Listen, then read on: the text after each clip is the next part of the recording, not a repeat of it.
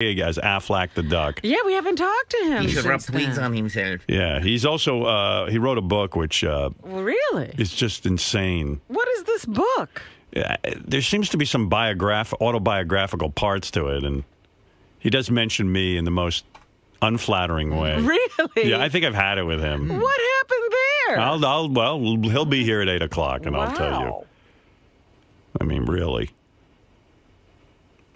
He writes How about did that happen? I don't know. I got a lot of questions about his book and about the Affleck Duck. Dummy. He had to go and tweet some bad stupid jokes. Yeah, they weren't even good. No. I'm going to yell at him. I'm going to yell at him like I'm yelling at you. Gilbert. Yes. Good morning. Yes. Hi, morning. It's nice to see you again, sir. Oh, yes. Rubber balls and liquor, I've heard. Rubber balls and liquor. It's an interesting title. Gee, the press is crazy. Oh, the They're paparazzi. all over the place here. They're everywhere. Yes. So, Gilbert, you've got the new book. Oh, yes. Jeff, you're on the air. And what else is new? I mean, a lot's changed since the last. Oh, yes.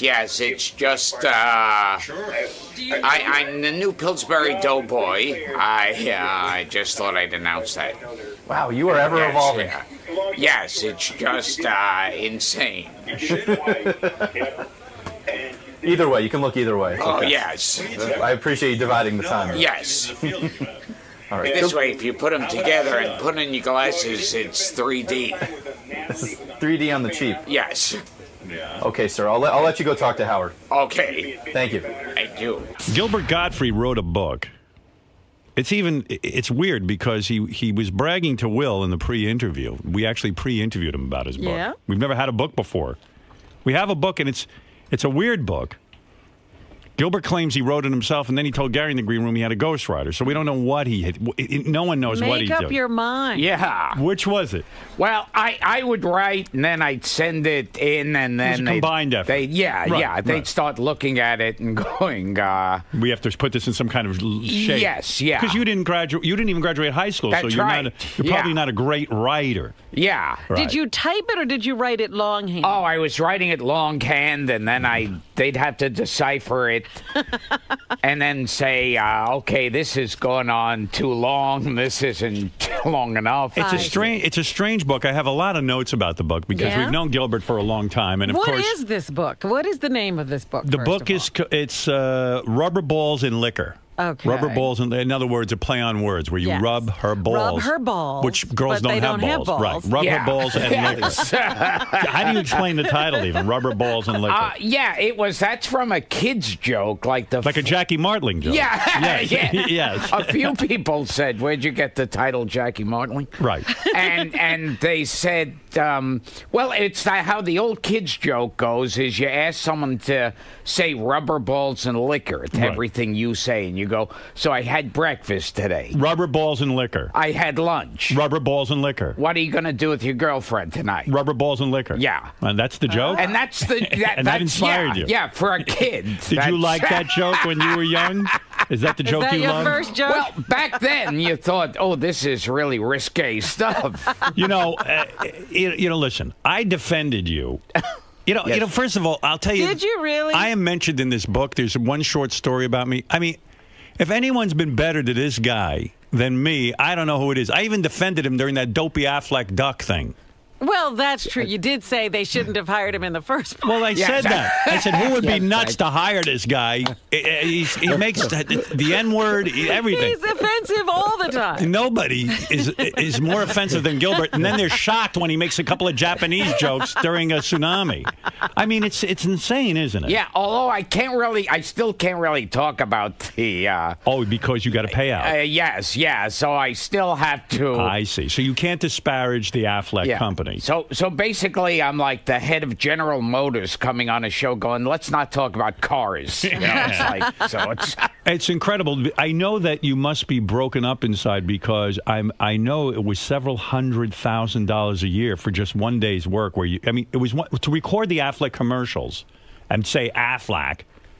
it was a day's work, right? Oh, yeah. Not even. I mean, when I say work, you got in front of a microphone and you went, Affleck. Oh, yeah. And then the creative director would say to you, Gilbert, can you give me a little more passion when you say Affleck? And then you go, Act Affleck. like you're scared. Yeah, act like you're the duck and you're scared. I mean, it was probably the easiest money you ever made in your life, right? Oh, sure. And I know you love money. Yeah. Me? Yeah. Where did you get this from? I mean, it must be driving you crazy that your kids are getting older and you've got to pay for school. And just that I have kids. Right. It's driving me crazy. I know. And then Gary's in the green room with Gilbert. He says, how old are the kids now? Gilbert goes, yes, I always have a problem with this. I had to think about it. And then he goes, the girl is for. He doesn't even know her name. Yeah, I don't even say daughter or son. I still say the girl, the girl, boy, and the boy is. Are you not proud of being a father? Or I guess I'm still like waking up in a twilight zone. It's hard for you because you do have a difficult time connecting with people. I know this about you in real life. Oh, yes. So it must be weird. Like your wife's so normal and everything, and then like you are so disconnected. Does she have to yell at you all day and say, Gilbert, no, you have to go and take care of the kids now? Yeah. Yeah, because otherwise you would ignore them. Yeah, well, yeah. I still wonder if Gilbert can be left alone with the children. Yeah. Yeah, they'd be like, they'd find them like starved to death somewhere, and they go, and do you forget them? I'd be going, oh, I didn't know they had to be fed. Do your kids drive you crazy? I mean, is it so hard for you to stay connected and like go, I want to do something for them, or I want to help them, or... I still think, I don't know these guys who say they, oh, it's such a great... I think it's a better experience for women. Like guys... you can enjoy it up to a point, and then you want to watch TV. Right. Yeah. But do you give them affection? Do you hold them? Yeah. Hug them? Up to a point. Will you kiss them?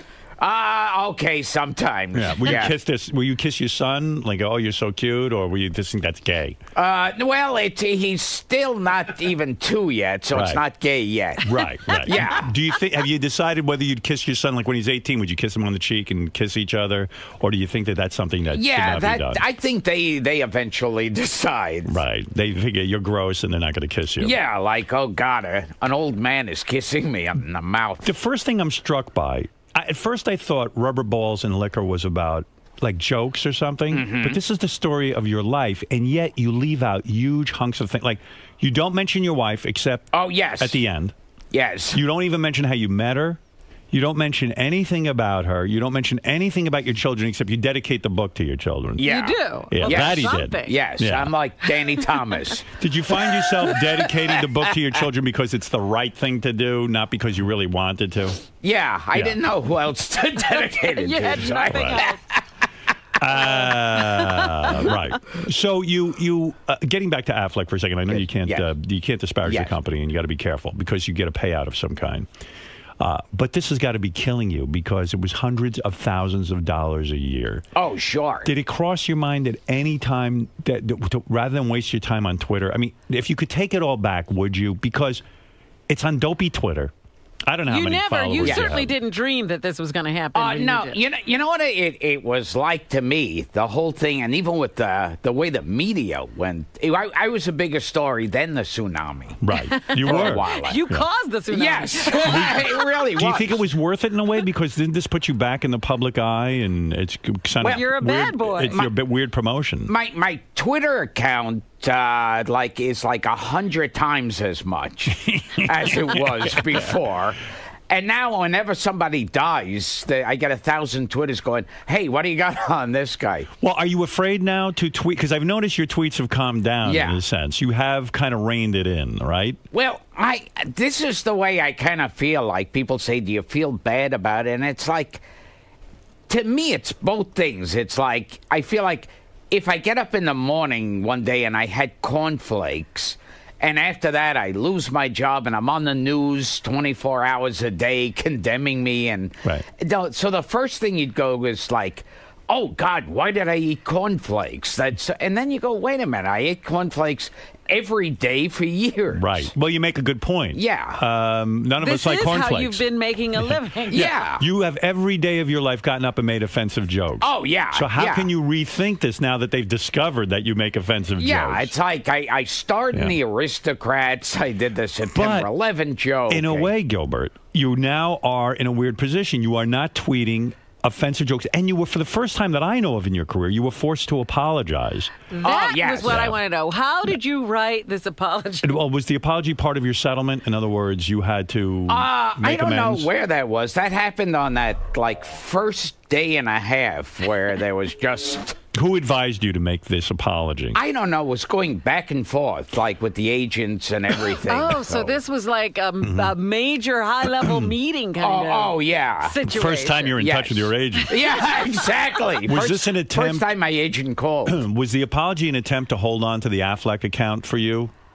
I don't think so. I don't know what it was. It's like that. Those first 2 days, I was a daze. That was like... You were in a daze. Yeah. Right. I was going, you didn't know what had happened. Like, what the hell? After everything I've ever said in my career. Right. I mean, you've used the N-word on our show. You do, things about Jews, about Hispanics, the Holocaust. He does it all. I was thinking, watching it on the news every day and all over the place, I was thinking...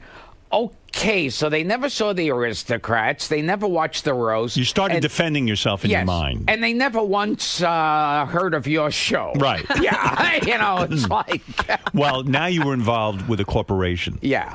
See, it never would have been anything except the fact that Affleck is... Did you know that 75% of their business is in Japan? You knew nothing about the company. No. Some celebrities actually look into the company they're endorsing. You don't even care. I mean, who knows what... You think he's investigating Houdini? Yes. Did you investigate Houdini? Do you know where? Do you now look into where most of the Houdinis are sold? Although this is something even before all this happened to me that I kind of was understood about Kathy Lee Gifford, who got in trouble with the sweatshop. Yeah. Right. And I was thinking everyone was condemning her, and I thought, well, I don't know. Does every celebrity who does a commercial, does he hire the CIA to check into it? It's like... Of course not. So you didn't know this. Does the Affleck company call you? How do they fire you? Like, how does that all occur? Oh, see, now it's getting into more and more. Yeah, but I mean, do they call you directly or an agent? Yeah, I found out for sure through the agent. Through the agent, okay. Yes. And so the apology, your agent says, Gilbert, we got to do damage control. I think this was a whole across-the-board and the funny part about it is you realize then that, the media needs something to talk about, so they make it into so much... This is what I loved about when they reported it. They said it was comments and remarks that Gilbert Gottfried made. Because if they said jokes he made, people would go like, what? So he's a comic making jokes. Were you afraid for your life at this point? Because it got so heated that people were hating you so much. Did you get nervous? The first 2 days on the Twitter account were like psycho emails. I think these are these people who live there and are and those were psycho. We're going to kill you and your family. You should die. You were cyberbullied. Yeah. Right. And then after that, it was just this overflowing of fans going, hey, you're making a joke. Yeah, you're making a joke. This is what you do. But the apology itself was so not like you. Did you actually write it yourself, or did someone compose it? Yeah, we said it wasn't your work. I'll be perfectly honest. That was like out of the machine, apology 176. Okay. Here it is. I sincerely apologize to anyone who was offended by my attempt at humor regarding the tragedy in Japan. Yes, it was. I meant no disrespect, and my thoughts are with the victims and their families. Were your thoughts really with the victims and their families? Anything about this that is true. All right. Don't people know your thoughts are only on you and how to save money? Well, it's kind of like when Mike Tyson has an apology or something released to the press. Right. And it's so eloquent. Have you made a tsunami joke since? Now that, you are fired from Affleck, you might as well. Yeah, I made a couple. You did. You're still doing it. A couple of other. Right. So your thoughts are no longer with the family? I sent out. I sent out a Twitter on Hitler's birthday. Right. Yeah. So this is a tremendous cut in your income because I don't know what percentage of the Affleck commercial played into your income, but I would imagine it was pretty intense. Yeah. Pretty big hit. Yeah. Oh, yeah. Yeah. So you're upset about that, I have to think. Oh, of course. Right, because that was good. Do you think you're able to get any more commercial work after an incident like this, or are you now blacklisted? Are you persona non grata? It's a funny thing because, I mean, this is what I realized, too, about, not that I just realized it about the media, is for a while, like, the tsunami was on every minute of the news. Right. And then one day I wake up and most of the news was taken up one morning by Chris Brown threw a chair backstage at Good Morning America. Right. Did that take the heat off you? A little bit. And then you see that the newscasters are using the same emotion and same urgency talking about Chris Brown. Right. What was your best tsunami joke out of all of this? When you were in the midst of this, what did you feel? Were there any that you felt were of great quality? Right. That were worth... See, that's the funny thing. They picked out two that came across as the most mean, and most of them were really dumb. Right. When you really that's what I said. I said, those aren't even the least bit offensive compared to what else he does. Yeah. I mean, I did one, and I mean... I wish they would have had this one and introduce it with that same thing of like, we're warning you ahead of time. Right. One of the jokes I made was, what do Japanese Jews like to eat? What? Hebrew National Tsunami. What? Which is as dumb a joke. Yeah, what does that mean? Yeah. Right. It's supposed to be salami like tsunami. Yes, wow, yes. that's not even going far. That's crazy. It's like if people could take offense to that, it's how stupid you are and basically unfunny. Right. Like, who's the top pop singer in Japan? Gwen Tsunami. You know, it was like I was doing jokes like that. So, why waste your good material on Twitter? Yeah, why use my A stuff? The other impression I get is that while you're on Twitter, like someone said to me, do you know Gilbert follows all the people from our show, even the interns and all that? And I go, don't you realize Gilbert doesn't work the Twitter? He has some guy who you call him up and go, here's a joke, put this up. And 99, I have about like 50 Howard Sterns and 60 Robbins. Following you. Yeah, so it's unbelievable. Yeah. Well, so the Twitter is good for you for business, and yet the Twitter is the thing that really got you in trouble. Oh, it's a scary time period. Do you think this is the first time? Do you think this is the first time someone actually got fired for tweeting? No, a few. I've been watching this now. Like one guy, he was in Detroit, and he was stuck in traffic or something, and he was doing stuff on his Twitter, and he said, this is the Motor City, and yet nobody here knows how to drive. Which is a pretty funny joke. Right. Certainly funnier than any of the ones I put up. Yes. But, I think Chrysler started suing his company, and he immediately was fired. Oh, my God. Wow. And then there was some teacher who was like, she didn't even put her name down. She just was complaining about her job. Like... loud kids, and she got fired. They found out. That's Twitter's dangerous. Oh, it is scary, isn't it? And one guy was at an airport, and he started complaining about the airline because they had delays, and he was there for a few hours.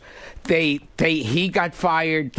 It's a weird time period. But you know what, Howard? You had started to go down this road. You didn't lose other commercial work that you had. No, it didn't not spread. the Houdini account. And you're still the parrot for Disney, right? Oh, yes. Yeah, they had no problem with your jokes. And the funny thing, too, is the people who really blew it up in the beginning and were the most offended, most shocked, most outraged were first TMZ. Right. Yes. And then Perez Hilton. Yeah, he got upset. Stop. Yeah. He draws penises on little kids. Faces. Yeah, right. He, at times I've had Perez on, and I said to him, there was a point where he was relentlessly making fun of Bruce Willis and Demi Moore's kid. Oh yeah. Or so. Oh, no, it was Ben Stiller's kid or somebody's Adam Sandler's kid. Yeah. That's who it was. And I said to him, gee, what'd the kid do? I mean, and he's since rethought all of that, and he has grown, I guess, as a person. And so, so for him to be outraged. For him and TMZ, the bastion of good taste. And he'll draw, cum stains on someone's mouth and say that this guy's gay, and it's like, oh, you're the arbiter of good taste. Yeah, but you offended him. Yes, yes. Ultimately, though, if you could take it all back, would you? Because you'd want the money from the Affleck commercial, right? I mean, you would take it all back if you could. If you could go back in a time machine and say, hey, but you make it. You make a really good point. How could you ever go back in time and take? This is something how you make your living. Every day you're offensive. Oh yeah, it's like I said. I said that before about the cornflakes. Did you get so nervous during this that was there a certain point? Because when it's really bad, now you can look back on and go, you know what, I survived it. Yes. But were you starting to get neurotically crazy, like locking the doors, like, oh my God, I'm giving up show business? It was the worst I ever saw you was when you got ill. Oh yes. And you were going to give up show business, and that was no bullshit. And then a day later, you were back on stage. Yes. And so did you get to the point like, that's it, I've had it? I mean, the real Gilbert. I was definitely going around the days for about 2 days there when I got because the first people to call you are the psycho Twitterers. But not only the Twitterers, but even the agents are so concerned, and the people, and your wife was probably concerned, and everyone's like, oh my God, oh my God. And I became one of those people where I'd look out my window and there were cars parked. Right. With reporters and stuff, and I'd go, oh no. Yeah. They would jump out of cars with camera crews, or they'd be hiding in doorways, and they'd run out. Wow. What was the kookiest thought you had during it? I can imagine at some point you went, maybe I should go volunteer in Japan, actually fly over. Did you go over and pick up some debris. Did you get to the point where you said, that's it, I'm leaving show business because I've got enough money, I can't take it anymore? I didn't think I was going to leave show business at that point. I thought show business had already left. You thought your career was gone. Yeah.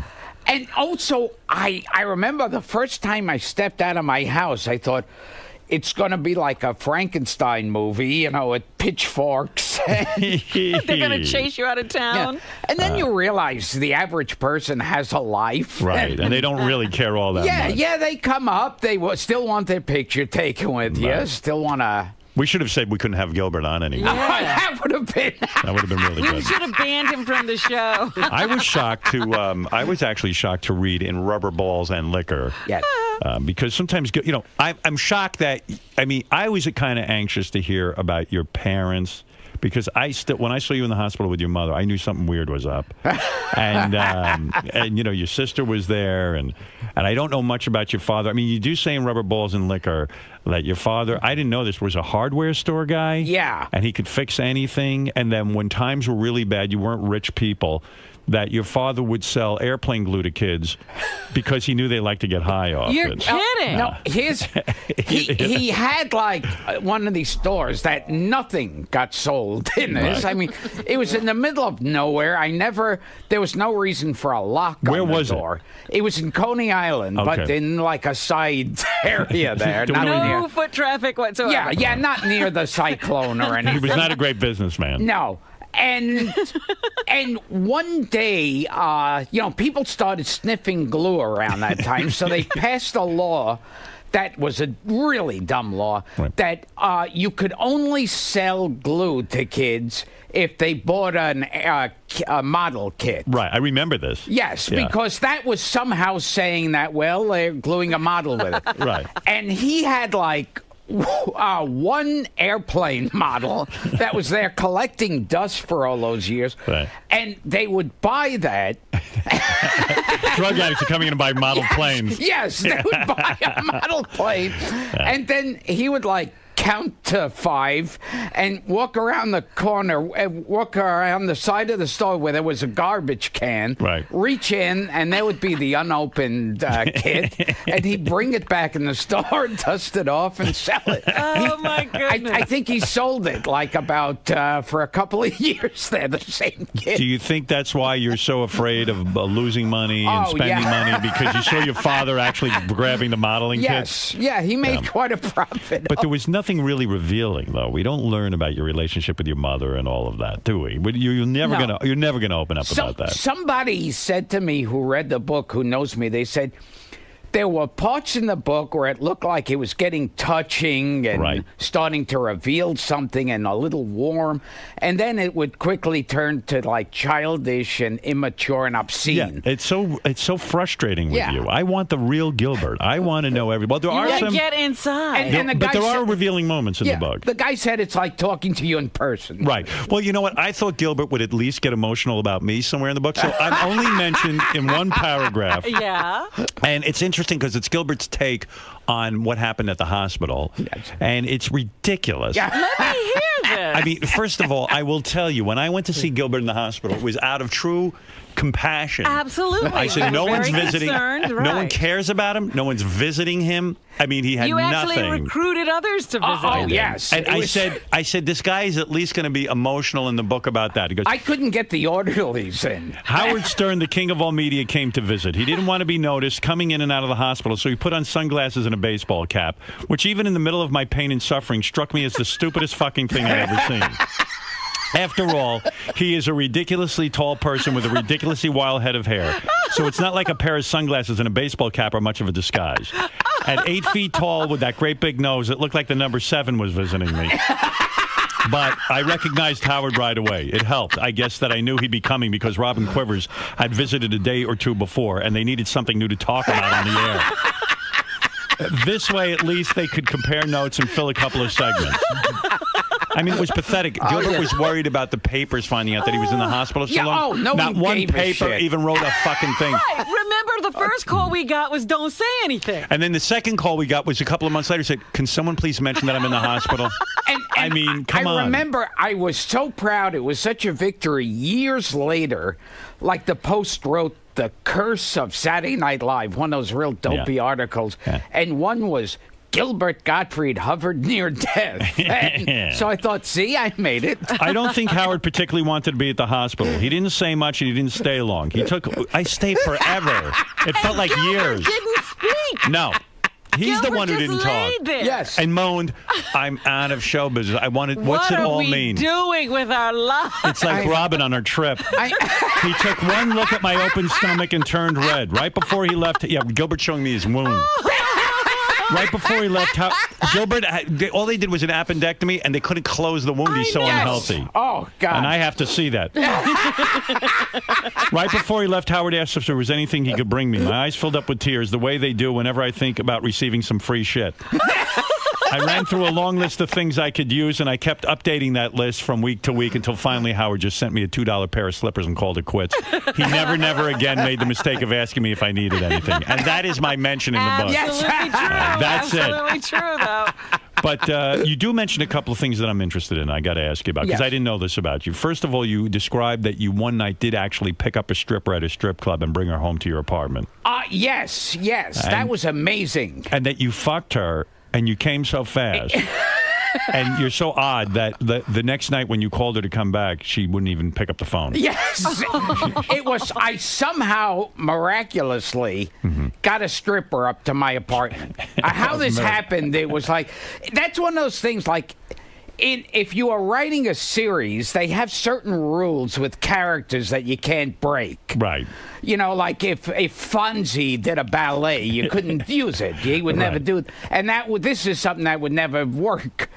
And so I went up, and this was a stripper I'd seen naked before. So and were you at the club when you picked her up? Well, we were at the club, and then It was at some event I got hired for. Was she impressed that you were the comic at the event, so therefore you were able to show her you were famous? I guess so, yeah. Because that doesn't work for you normally, yeah, right? No. I was hosting this thing. Like, you're so gross, fame doesn't even help you get laid. Wow, okay. You're so disgusting. I mean, because any famous guy can get laid. I could be at the Academy Awards. Right, winning. Yeah. So somehow this stripper went for you. Yeah, somehow we met for like lunch or something, and then got her up to my apartment, and I'm on the couch with her, and we start making out, which I'm going out of my mind. Are you the guy who slams his tongue down a girl's throat right away? Yeah. Yes. Like, you don't even have any couth. No build-up. Yeah, right. not that light kissing stuff. You're like, like you're not really good at it. Yeah, it's like the Roto-Rooter. Right. It's like, you don't have any compunction to sort of, I'll win her over with my great kissing, soft light kisses. Nothing. I've got her here. I've got to do this now. Right. Where I put on romantic music and the bar turns around. Did the stripper say to you, like, oh, can you just not put your tongue? Yeah. So I was on the couch with her, we're making out, and I'm thinking all the time, going, oh my God, I can't believe I'm making out with this girl, this stripper. Was she really good looking? Yeah, she was really hot looking. Yeah. And then the clothes start coming off, and she's wearing this like Victoria's Secret type underwear. Wow, you know? so she was prepared. Oh yeah, it was like, and then I was totally. And are you like, I'll get as much as I can before she comes to her senses? Yes. This is going to end at any moment. Let me get as much as I can. So you were probably hard as a rock. I mean, she looked good. Yes. Yeah. And do you get naked as well? Yes. Yeah. Like, you don't leave a shirt on? Are you trying to hide your scar from your operation? I think this was before. Pre or post? Yes. Right. So you... I heard, if I could do one sidetrack, I heard a story that Marilyn Monroe every now and then would pick up like just guys off the street, like elevator operators and cab drivers and stuff, and they would start making out with her, and when it was time to actually fuck her, they would get a look on their face like, oh my God, I'm about to fuck Marilyn Monroe, and they'd lose their heart on because they were under. But in my case, it was the opposite. I get into bed with her, and she's totally naked, and she's got one of these stripper asses that is like rock hard. Yeah, that's like, it looks like a like a bubble. It looks like a cartoon in Playboy, or like half a soccer ball. It's like perfect. Yes, perfect ass. Yeah. And so I remember I was getting ready to do her doggy style. Fascinating book. Yes. For you intellectuals out there. I can't believe you needed a writer to help you with this. So you're getting ready to fuck her. And there's her ass up in the air. That's just like perfection. Right. As is the rest of her. Mm-hmm. And if I say, I get my dick in, right, and if I say I lasted like a full 2.5 seconds, do you even use a rubber? It was like boom. Yeah.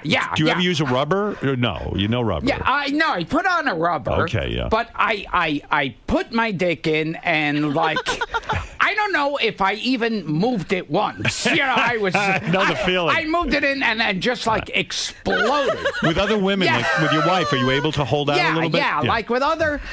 I'd pay anything to see you fuck. Yeah. I should. That would be a sex tape that would sell. Oh my God.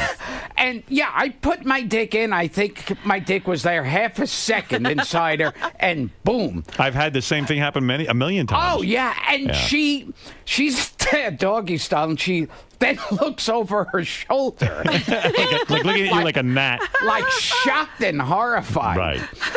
That's it. She's like, hey, maybe this guy doesn't look good, but maybe he can fuck. And like, oh, it's over. And she's like, just this horrified look, like did you apologize? She saw the Loch Ness Monster or something, and she goes, Did you? and I'm there like in total ecstasy. Right. I'm there like. Yeah. What about you? Nothing for you. Yeah. She could. Did she get out of the apartment, or did she let you do it? Why didn't you just do it again? Like, why couldn't she say, "Hey, listen, you're so hot, I came." I think I was exhausted. You were drained. I think she could not believe how quick. So did she get dressed and leave? Oh, yeah. You talk about a walk of shame. That's the walk of shame. Coming out of Gilbert Gottfried's apartment after he blew his load. And so you describe in the book that you called her the next day. Yeah. I say that, like, when she was leaving the place, I talked about seeing her again, and she gave me a look that says, that like, without saying anything, says, I'm hot looking now, but in a year from now I'll be old and washed up, and I'll be found dead in a trunk or in the Hudson River, either by having my throat cut by my motorcycle boyfriend, or I'll be dead of AIDS, so I'll kill you in a second without thinking about it. But you did call her again. Yes, I did. And she what, hung up? Yeah, there was like this silence on the phone. What do you say? Hi, this is Gilbert? Yes. That was it. And I said, I thought it, from the silence, I said she was giving me that look over the phone. The other thing I felt was amazing in the book, you talk about when you were on Saturday Night Live. Now, I didn't know this. You auditioned for Saturday Night Live, I guess in front of Lorne Michaels. Oh, no, no, this was Jean Doumanian. Jean Doumanian. And she sits there in an auditorium, but she was with Woody Allen. She was good friends with Woody Allen. Oh, yeah. And he watched your audition. Yeah, well, he watched, like, the tapes of all the auditions. They were like, it was like a full-day thing. Someone was there who I knew and saw this. And he's sitting there the whole time, thousands of comics going by, and he's staring stone-faced. Right. Not even, like, changing an expression or anything. And then finally mine comes on, and then he, like, sits up, and it looks like, oh, he's going to start, like, bursting out laughing. He discovered a new talent, yeah. Yeah. And he looks up, and he, like, points his finger, and he goes, is he a Navajo Indian? And that was it? Yeah, that was it. And then he sat back down. Navajo Indian.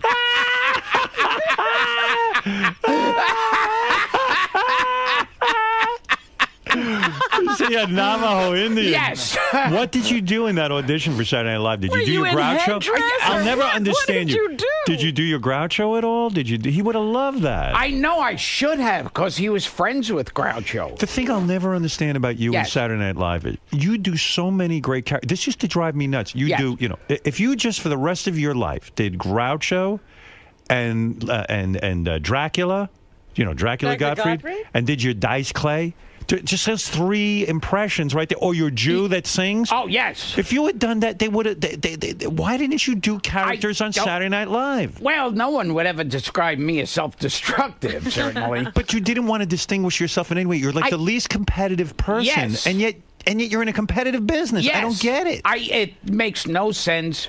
And the funny thing is, with my Groucho imitation, like, I remember first time I did it for Dick Cavett, his mouth hung open. It's the most fantastic thing ever. Jim Breuer, describes the same thing. When he was on Saturday Night Live, he went up to one of the interns and just kind of kidding around started doing his Joe Pesci. He said he wouldn't do his impressions. And he goes, I'm not an impressionist, and I'm a stand-up. I wouldn't do my impression. But I was kidding around with this kid, and then when he did Joe Pesci, they built the whole fucking Saturday Night Live around. Yes, that was what he was known for. And you have even said... I should have. But of course. Yes. And you even say... well, I'm not going to do that for Saturday Night Live. I like to save it for my stand-up. I mean, you're on TV. Here's your moment. What did you want to do for Saturday Night Live? What was your imagining that you were going to... I even say in the book, like, and it's true, I hated the writers hated me, and to show it, why? There was one sketch they wrote that takes place at a funeral, and I was the body in the coffin. Why? But why didn't you, why did you even bother auditioning for Saturday Night Live? God knows. And then it was weird, because I read other people's interviews about auditioning for that, where they said they were terrified and they hated everyone else in the room, and it was just driving them nuts. And I remember when I auditioned, I was like, I didn't even think about it. I was there. I wasn't even... You didn't care. Yeah. It didn't strike me as anything. I auditioned. They brought me back, and I auditioned again. And then when they announced to me, "Oh, you got the part," it wasn't like you weren't moved by it. Yeah, you didn't recognize the enormity of it. That this was where Belushi's career was launched, where it was Bill Murray, Chevy Chase, Aykroyd, Eddie Murphy. You know, it wasn't Eddie Murphy at that point. Yeah. But I'm saying all of these great people had these unbelievable careers, and this is your moment. It just doesn't occur to you. Although with that season, I think it was. I remember that season, no one could believe like Saturday Night Live would continue without the original cast. Right. And that was like the big media thing. But if you did a sketch on there where you were old Groucho and one of the other people on there played Dick Cavett, it would have been the biggest thing ever. You would have been as big as a Billy Crystal who went on to do movies. Like, it is like the two biggest compliments as far as my impressions go is when Dick Cavett was amazed at my Groucho imitation because he was it's friends brilliant.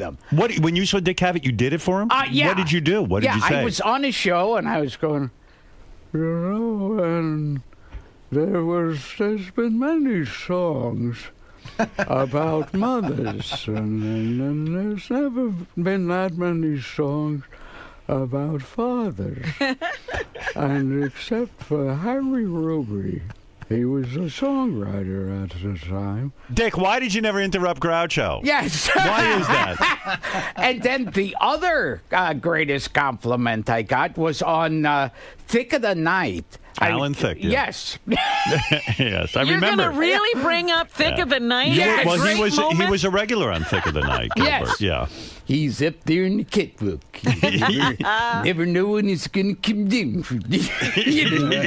He lives up there, strange man. Alan Thicke was the best show. His big thing was you never knew who was going to come out of the catwalk. Oh, yes. All the characters were going to come out. And the show is a horror scene, yeah. But one time I was doing a bit, and I started improvising, and I did a Peter Lorre imitation. Right. And when I got off, Vincent Price was one of the guests on the show, and he leans over and taps me on the shoulder, and he goes, "I loved your Peter Lorre imitation." What was your Peter Lorre? What did you do on there? Oh, God. Yes, there's been a million different type. Peter Lorre seems like. But look at the impressions you do. If you had just walked into the writers' meeting and said, "Hey, by the way, I do old Groucho, I do Dracula," you walk in and you know, they would have built entire bits around you.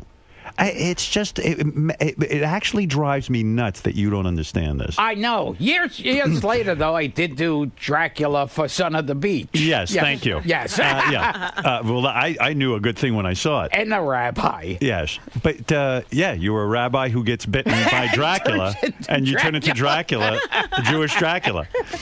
That was a great show. I don't know why it didn't take off. Did you, you have a life of not distinguishing yourself. You even write in the book when you quit high school, you walked away from it. You'd go to the library every day, sit there, and the school never noticed you quit. Yeah. Not one of your teachers realized you were gone. No one noticed I wasn't there. Wow. Does that give you this incredible, horrible self-opinion? Oh, of course. Yeah, you have you feel like a snail in life, right? Yes. As if you deserve nothing. Yes. Right. And also the fact that I leave school and I'm hanging out in the library. You figure if you leave school, you're going to get stoned. You're going to watch porn films. You went to the library. Yeah. You don't go there. You had no one to hang out with. I might as well have been in school. And your parents, they weren't notified. Nobody cared. And then when they realized you left school, they were like, okay, so who cares? Yeah. I mean, nobody cared about you. Oh, yes. I mean, it's an incredible life. In fact, you talk about how you didn't distinguish yourself on Saturday Night Live in your new book, Rubber Balls and Liquor.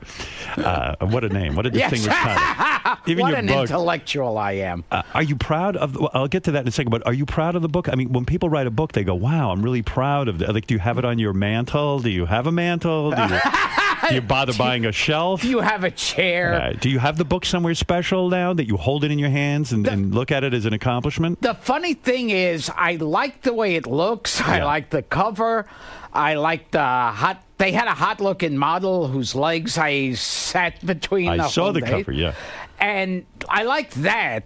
I like holding the book. Right. How the book. Publishers Weekly liked it. Did you read the book? Not. Did you actually, after you were done, go through it all? Or you just couldn't even bear to read it? I was forced to read the book because it's like after you think it's completed and your homework, like the worst homework assignment of your life is writing this. So you got no joy out of it? No. And then it's like they go, okay, we got to check for any mistakes, anything you want to change. And I thought, I have to read this book again. I don't want to read other people's books. I sure as shit don't want to read mine. Isn't that a great quote for the back of the book? Yes. I don't want to read this book, Gilbert Gottfried. Yes. So do you expect anyone to buy the book, or are you just kind of like, I don't even care if they buy the book? I mean, you're so relaxed about all of this. Yeah. I was shocked because you got a part in Eddie Murphy's movie. Beverly Hills Cop 2. Eddie Murphy worked with you on Saturday Night Live. He spent an entire year of Saturday Night Live working with you. And when he showed up on the set of Beverly Hills Cop and saw you, he goes, "Don't I know you from somewhere?" Oh, no. Is that true? That's in the book. Yes. But yet I mean, imagine this guy worked with you for a year. This is how little you did on Saturday Night Live. I did something about a year or two ago. Was this video of Jack and the Beanstalk. Right. And on it were Christopher Lloyd, who, although I'd never met him before, the both of us were the lead voices for years in the Cyber Chase cartoon. So he had to have known he was working with Gilbert Gottfried. He had to have seen me on TV. And I couldn't wait to meet him, and how excited he'd be that we finally meet, because we're the two stars of Cyber Chase for like over 10 years. Right. And then the other person on the show was Katie Seagal, who was the wife on Married with Children, who I was literally pressed against in a life raft for an entire episode. All right. And when both of them walked in, I went over and I said hi, and they both looked at me like they had... A stranger. Yeah, like how did he get on the studio line? It's amazing. Was this your whole life that people just don't notice you? You're almost... You're so unimpressive. You're almost that they not don't here. Know you. Is that why it bothered you when you were in the hospital and you were almost on death's door? That you knew that no one cared. Yeah. I mean, no one ever cares about. I mean, Eddie Murphy worked with you for a year and said, "Don't I know you from somewhere?" I mean, it's incredible. I didn't know you were you had the job to be in the Dick Tracy movie, which at the time was a big movie. Oh, yes. You were going to be Mumbles, but at the last minute they went with Dustin Hoffman. Yeah, that would have been a huge break. This was one of those showbiz type stories. Yeah. Because it's like they were saying to me, "Oh, you're the only person we want for this. Right. You're the first choice when we were writing this part. We were picturing this is a Gilbert Gottfried role." Right. And then at the last second, my agent calls and says, "Oh, they're going with someone else." And I said, "Who are they going with?" Because I was the only person they wanted. And he goes, "Dustin Hoffman." And I think so. Was there ever a last-second thing? Oh, who are we going to get? Like this acting legend or Gilbert Gottfried? Did you meet with Warren Beatty? Who was the director? Yeah, I met him. He was a fan for a short while. Right. He almost gave you the part. Until Dustin Hoffman said he would do it. Like I said in the book, the only way my name and Dustin Hoffman's name could ever be mentioned in the same breath is I've seen Gilbert Gottfried's acting, and he's no Dustin Hoffman.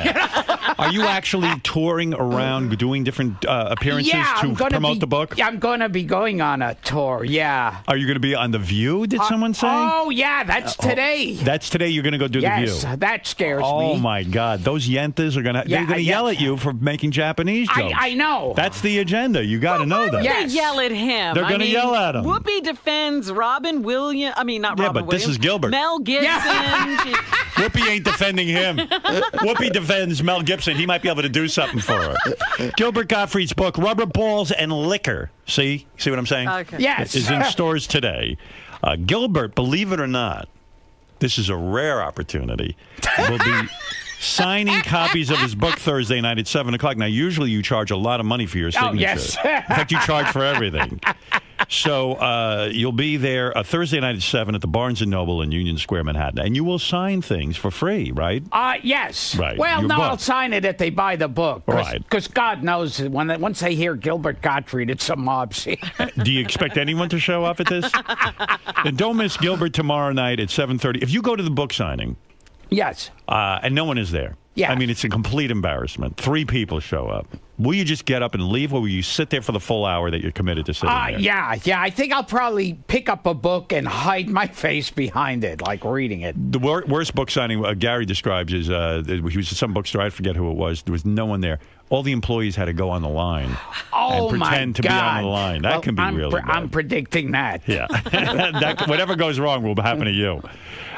So you'll be on The View. Yes. Why don't you refer to Sherry Shepherd as Star Jones the entire time? Really go out in a blaze of glory. Really give it to those yentas. What are you going to wear? Are you wearing this on the show? I guess so. Yeah, you don't wear a jacket ever? You don't get... Maybe, or maybe I'll wear a regular pair of slacks. Does your wife ever say to you, listen, before you leave... she was yelling at me today. Yeah, did she say to you, she's a gorgeous girl, did she ever say to you, Gilbert, put a suit on? I was throwing on my usual attire of a totally wrinkled, worn-out shirt, right. And she said, no, you're not wearing that. And do you ever take someone's... Like, I see Jerry Seinfeld shows up with a tie, and he always has a suit on. God, he's dapper. yes, you will never try to upgrade your image. I feel it's important. You owe it to your public. To look good. Yes. Yeah. And my Twitter account is @RealGilbert. And the book is called Rubber Balls and Liquor. Good luck on The View and with all your touring around. And there's GilbertGottfried.com. And I also have a video on Funny or Die called Too Soon. Saw that. Oh, yes. Very good. Do you ever say to your wife, I love you? I'll leave you with that thought. Do you ever tell her, I love you? No, but don't give her any ideas. You would never say, do you ever get emotional with her? Did you cry at the birth of your children? Just when I'm angry. I see. Did your wife say to you, why didn't you mention me in the book? Why didn't you talk about me at all? Yeah, and you say what? I point to the very back of the book where I say something like, behind every great man, there's an annoying Jew bitch. Say, get back to writing the book. The one story I didn't understand, there were 2 stories, actually, I wasn't sure about. And you say in the book that not every story is true. Do you say that to protect yourself legally, but they really are true? Well, it's like I do start out stories and then I do end with like being filthy and dirty. So I see. Like, yeah. Was your wife disgusted with the tsunami jokes, or was she supportive during the whole crisis? I don't know. I think she was saying, okay, now you're going a little too far. Right. She was scared during the whole thing. Although when you really look at them, one day I'll have to put them out again because most of them are so just dumb. But at the time, did you find yourself saying, like, were you trying to justify all this to your wife going, I don't understand. After all, I make these jokes all the time. And she's like, who cares? Right? To this day, I kind of think, I have made such worse stuff. I mean, on this show in like But were you running around the house saying that to your wife, all this rationale? Yeah, I can imagine what was going on there. Where were they then? Where were they? Oh, yeah. Where was the outrage? Yeah. It says also in your book you were once on The Tonight Show and you got trapped in your dressing room? Yes. Yeah, no, in the bathroom. Of the dressing room. And you dug a hole through the door? Yeah, it was a sliding door. It got stuck. Yeah. And I started tugging on it and pulling and banging. And usually when I'm sitting there trying to relax in the dressing room, there's a knock on the door every 3 seconds. Right. With someone. This time there wasn't. And I'm pounding and panicking. I finally get it open a little and I see a phone there. Right. And I reach my arm out and I'm just half an inch from the phone. So I can't get that. This is like that movie with the rock climber who had to cut his own arm off. Yes. And then finally I see this metal trash can there inside the bathroom. And more out of anger to make noise or something, I'm pounding on the door. And I notice it's chipping and I see a tiny bit of light. Talk about a movie. Yeah. A tiny ray of light comes in the bathroom. Oh. And so I start pounding and I'm cracking off more of the door. And I'm ripping the rest with my hand. I climb through a hole in the wall. Like a dog.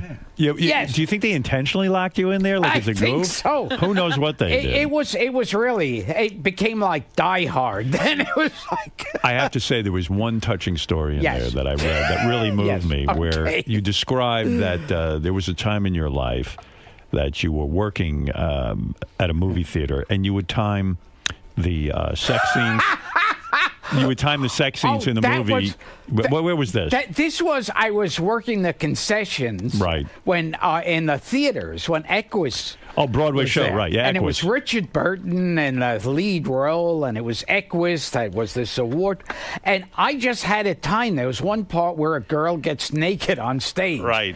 And there was like that inside alarm clock in my head where I didn't even have to pay attention. And I ran upstairs and would catch the nude scene. And you knew exactly what time the nude scene occurred, yes. and you would figure out how to do it. Yeah. Also, Gilbert describes he once worked in he was working at a club or something, and a group of Mexican guys had figured out how to climb through the rafters and watch women go to the bathroom in the bathroom. Yeah, really? I had seen them. It was this really decrepit club and the backstage area was like it looked like plywood walls tacked together. It was really awful. Yes. And there was like these Mexicans were climbing up like rats in the crawl space between the ceiling and the top of these wobbly rooms. And finally, I'm looking at them, and they don't know how to speak English. And they, like, with a crazed smile, they invite me up. They wave their hand. They see they got a fellow pervert. Oh, yes. And they boost me up. And I don't even know where I'm going, why I'm following them. And we're crawling like rats with me and a group of Mexicans. And they keep looking back and smiling at me, as I say like this, smiling at me in Spanish. And then finally, there's this area where they put cardboard down to be comfortable to lean down, and they got a whole system. Yeah, Yes, they had it all set up. They had punched holes in the ceiling there, which was easy because the ceilings were like cardboard, and the walls were shaking as we were crawling on them.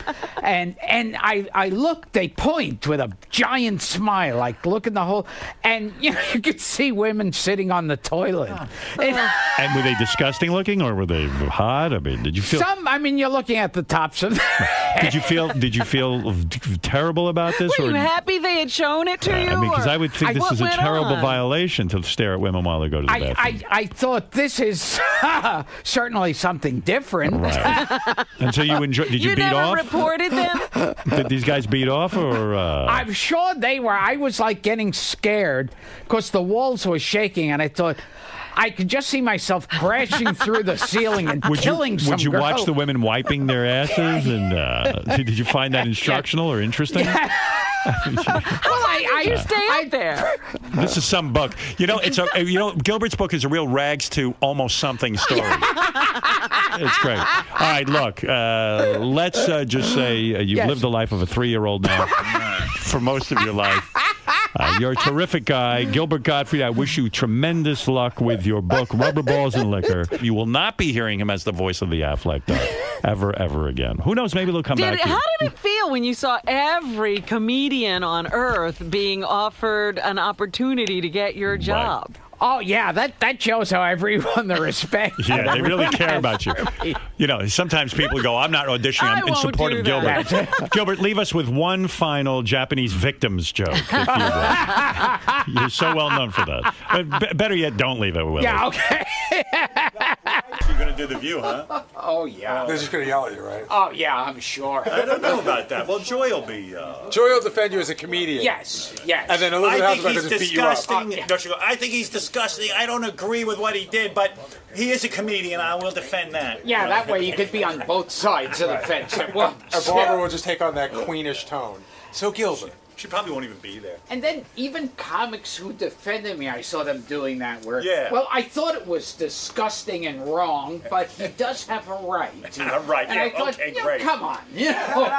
How about he's a comedian? Who gives a fuck? It's funny. It's jokes. He's trying to be humorous.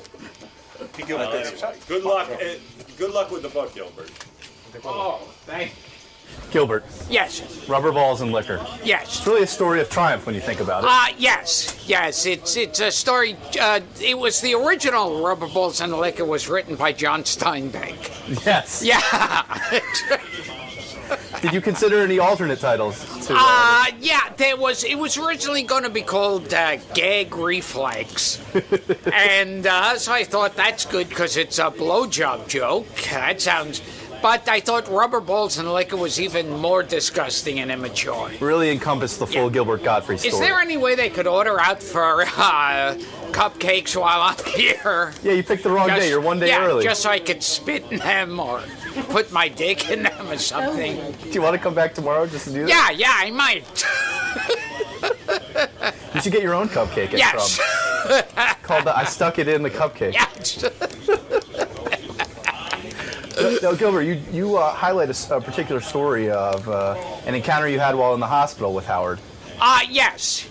He reads the whole thing, it's funny. It's like you know these. I've been on Howard like more times than Howard has, I think, and yet in the book I have him mentioned for like about half a page or something. And it's not the most complimentary story you tell them. You make them... Well, that's the way I talk. Yes. He was a bastard of a friend that didn't really be in the hospital. Well, I hope many show up at your signing, and best of luck. Yes, thank you. I hope this story of triumph continues. Yes, and I got a free bottle of water out of it. Till the next time when you can spit in some cupcakes. Okay. Wheels, go ahead. I was going to say, Gilbert was awesome yesterday listening to the playback. You were laughing like almost crying laughing. Well, when Gilbert does that impression of Groucho, the old Groucho, which is the one I'm interested in. The best. Because I remember that as a kid watching Groucho on like Dick Cavett show, and he was fucking 900 years old, and he would just go into these long stories, and Dick Cavett was hanging on every word, and meanwhile, they were long, boring stories. Well, all of them used to do that. Yeah. You know, even Johnny Carson and Merv Griffin, they so respected him that they wouldn't interrupt him. Yeah. I know. I've had that experience on the radio where there's someone who's of great importance comes in, and then they don't really say anything. But or their timing's gone, and the stories don't have an ending. And the fact that Gilbert does an impression of that is just the funniest thing to me. I mean, all of his impressions are funny. But I got a weird thing going on with Gilbert, and I don't know really. I'm going to have to deal with it. What's the weird thing?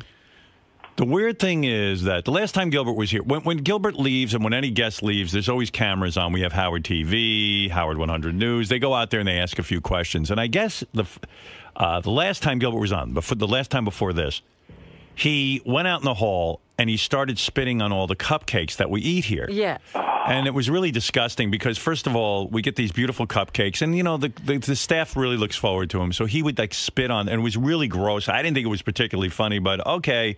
He was trying to do some shtick for the camera. Right, I got that.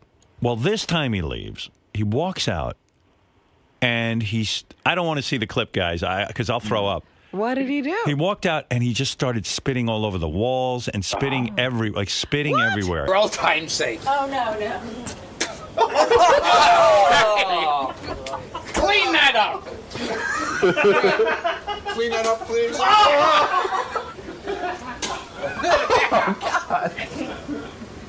And, you know, my first reaction is he must really be angry with me. I mean, not on any conscious level, but he must just be really depressed and angry because it's like spitting on me, you know? It's completely disrespectful. I know he'd probably say I was just trying to be funny, but you're kind of...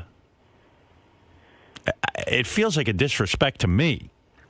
You got to throw him out, Howard. That is... Is he spitting at The Tonight Show? No. Is he spitting at Letterman? No, and he didn't spit at The View the other day either. Right, okay. Howard, it was so disgusting. What was he doing exactly? I didn't see it, but I just saw when it was done. There was one right where we keep the cupcakes, where we put all the food out. There was a big one there, and there was a big one on the wall, and then there was a big one on the ground. Oh. And it was one of those ones, I don't want to gross you up, but like it had color. Yeah. You know what I mean? So like you couldn't miss it. So he's hawking loogies. Yeah, and it was just, it was, and I'm going to throw up. And when I found out about it, like Tim was livid. Well, Tim's right. I mean, you know, because Tim told me they had to call a special cleaning crew in to clean it. And you don't just wipe that up. Yeah, somebody had to clean that shit. Tim and goes, you know what? Is bullshit. And you want to talk about being elitist? That's horseshit. I mean, a woman has to come in and get on her hands and knees with gloves and clean that. Yeah, with special chemicals. Yeah, I mean, you got to feel some compassion for the person who's going to have to clean up your mess. I mean, how do you think you get rid of that shit? And, you know, to me, I have compassion for that person. That's not an easy way to make a living. Yeah, but there's absolutely no reason for that. That's not funny. Right. Yeah, I didn't get the joke at all. I didn't. Right. I mean, I knew that he thought it was weird that, like, when he spit in the cupcakes, I didn't think that was funny. I didn't either. But okay, it happened once. I think he was trying to go for something. And it didn't work. I mean, the spit bit he should drop. And at least the cupcakes are something in a box you can take and throw in the garbage. This was really like on our stuff. Yeah, right. Yeah, is that why he hasn't been in a long time? Why not just come in and shit on the floor? Hey, maybe he's planning to. I don't think he wants to show his dick. But, yeah, it was pretty gross. Well, that's sad. Yeah, so I think... He's another one of those guys. You know, you're having that discussion with him yesterday about his inability to capitalize on his own talents. Right. And he says, well, nobody's ever said I wasn't self-destructive. And there you go. Yeah. It hasn't changed. All right. Thanks, Wheels. Can dig up a couple of these ones that are coming in about you and Ronnie, the limo driver. Ronnie inspiring songs. Yeah, well, you know, I heard him on the wrap-up show, and he gets defensive. It's weird. It's weird, that whole wrap-up show thing, because he gets defensive and people aren't even goofing on him. I don't know what's going on with him. Dude. Let's see. Let me see if I can find it real quick. Oh, here it is. You don't have to say it to her all the time. Howard is asking, are you in love with her? And either you are or you aren't. Well, I said it a few times, so what does that mean? Do I have to keep repeating it? It's not like I'm not... But John, are you in love with your wife? Absolutely. Right. That's the answer. Yeah. Okay. So are you in love with Steph? I like her a lot. See, when you say that, Ronnie, it sounds to me like you're keeping your options open. No, I'm not keeping... no. Right, I'm with her right now, okay? Not with her. I always question her. See, I have this hang-up, and I talk to my shrink about this, okay? I have this hang-up. Why is she with me? And what does she say? Because she loves me. He goes, I question whether she loves me, because I think sometimes he thinks he's me. You know how people always rap about, like, because am I famous, that's why Beth's with me? But he's nobody. You know what I mean? Like, he goes, I question why she's with me. Yeah, there are a lot of women who've wanted to be with Ronnie for... If anybody really, to get something. If he doesn't even understand the question. If he really listened to the question... You question why she wants to be... If any woman ever really loves someone, it's you. You're not famous. You're not a rich man. That, but I still have that hang-up because I saw shit that my father went through, okay? What'd your father go through? Not you, my father. No, it's me. Not you, dude. It's me. No, my father. No. Not you. It's not and your father. Don't you say a word to me, okay? Who? Because you, whenever something is going on, you know how to attack me. Robin? And I say whatever or whatever it is. And you contradict me, whatever I say. You know what? When you're under the gun from him, all you do is sit there and laugh. You can't answer either. You got no comeback to him either. So don't even go there with me with anything. What has this got to do with me and you? Because I was listening to this shit. He's nuts. Because I was listening to You're this nuts. shit I am fucking nuts. You really are. I am fucking nuts. I was laughing. Everybody fucking here is out of their fucking minds. You're nuts. Everybody who works here is nuts. Ronnie, in their own the guy fucking asked way, you okay? a question. Why can't you say you love Stephanie? And it's got nothing to do with you. Why right away you think it's you? Because you just gave it. I said shit with my father, you want the answer? Not with you. It's not your father. Yes, it is. Your father was famous? No, I'm not famous. The woman your father was with wasn't after his money. He had no fucking money. How do you know? Because I know. Where's his money? He had nothing. I know where he lived. He had shit. But still. You're comparing yourself to me. No, I'm not. You question whether she loves you? What do you have? She's not a gold digger. What is she with you for then? Yeah. Don't talk. Don't talk. I'm just asked a good question. You can talk. All right, I'll talk. I'll ask the same question. Don't talk. Ronnie, you question why your girlfriend is with you. That's just my hang-up, okay? I'm sorry. What do you have that she's after? You got nothing. What is she with you for if it's not because she loves you? You're not a millionaire. You're not famous. She's not. What is she after? You're comparing yourself to me. No, I'm not. That's what people say about me. They go, oh, Beth's with him because he's famous and he's rich. Please, what are you? Well, why do you mean you question why Stephanie's with you? You're a fucking limo driver. Yeah, okay. She loves you. How clearly. do you know? How do you know she really loves me? She loves you because she's not after anything. It's fucking words. That's all it is. What's she after money? Does she want I don't you know for your what she. car? I don't know. What do you think she's I don't know after? if she's after anything. It's just in your something mind, in my head. Okay, so in your mind, what do you think she could It's be not after? you. Why what is she after? You. The Nobody, 30 everything grand? doesn't surround around you with me. Okay. What does she think you're after? Your apartment? Those Playboy mud flaps? Stop it now. That big tire in your basement? Yeah. What do you think she'd be after? Why do you think it's you though? And it's not you. You're not listening again. This is why you're funny. You don't even know why you're funny. I'm not funny. I'm not funny. You say she's after you for something. That's your fear. I don't. What is it she could be after? You're comparing yourself to me. Yeah, in my case, someone could be after something. What's she after? I'm not comparing myself to bottles you. of Mambo? What is she after? I'm not comparing myself yes, to you. Are. I am not. It's got nothing to do with your father. What has she gained? What has she gained? Tell me this. The woman who was with your father. Was it after anything? Yes, she was. Okay, what was she after? Whatever money he did have, money, she was after. 3 cents, that guy. Boy, whatever. Yeah, she's a real gold digger. She was digging her way right to the middle. I discussed this with Stephanie. She knows all about it, okay? I'm not it's even not criticizing about you. Of course it is. Oh, God, why is everything why can't about you see you? It? Because you're putting yourself in my position. No, I'm not. What? What is she after? Dude, she can date a police officer and have the same thing. I'm telling you how I feel. She could date a pizza delivery guy. It's not about you. It's about what I saw my own man go through, and you keep telling me it's about you. Stick with me, and I'll show you every 𝗥𝗏𝗏. What has she gotten out of this? In other words, what could she get out of being with you? I don't know. Money? What has she been grasping at so far that you still have this feeling? She's a young, pretty girl. She could get a lot of richer guys than you. You're not exactly the richest guy on the planet. Is she pushing you to do something? No, absolutely not. Then it doesn't seem like she wants anything. So then why would you make this statement that... Because it's just something in my head, Howard. That's all it is. But that's not your situation. Of course she loves you. You're a limo driver. You're not David Arquette. I didn't say I was David. I didn't say that. Did I say that? In other words, you're a working man. You're a hard-working man. Yeah, okay. What is she going to get out of being with you? I don't know. What's she going to it's inherit? Just something in my head, okay? And she's hanging out so long to get it. He goes, I always question whether she really loves me. I think he thinks he's famous like me. That's Are you the only thing crazy? I can think. Right, Robin? Well, I'm trying to think. Does she go around telling everybody she's Ronnie's girlfriend? You know who I go out with? Doors open. Yeah, she goes, you know who I go out with? Ronnie the limo driver. You know what everyone's reaction is? So you're after his fame and wealth. Right. Oh, come on in. Let's close down the store because you're here. Yeah, Pretty Woman. Let's go on a Pretty Woman shopping spree. You got all that Ronnie money. Oh my God, Jesus! I can't. You ask me a question and I answer it, and it's not good enough for you. I don't know if you know this, but my boyfriend is verified on Twitter. Wow. Yeah. With 74,000 followers. Wow. I'm after his verification.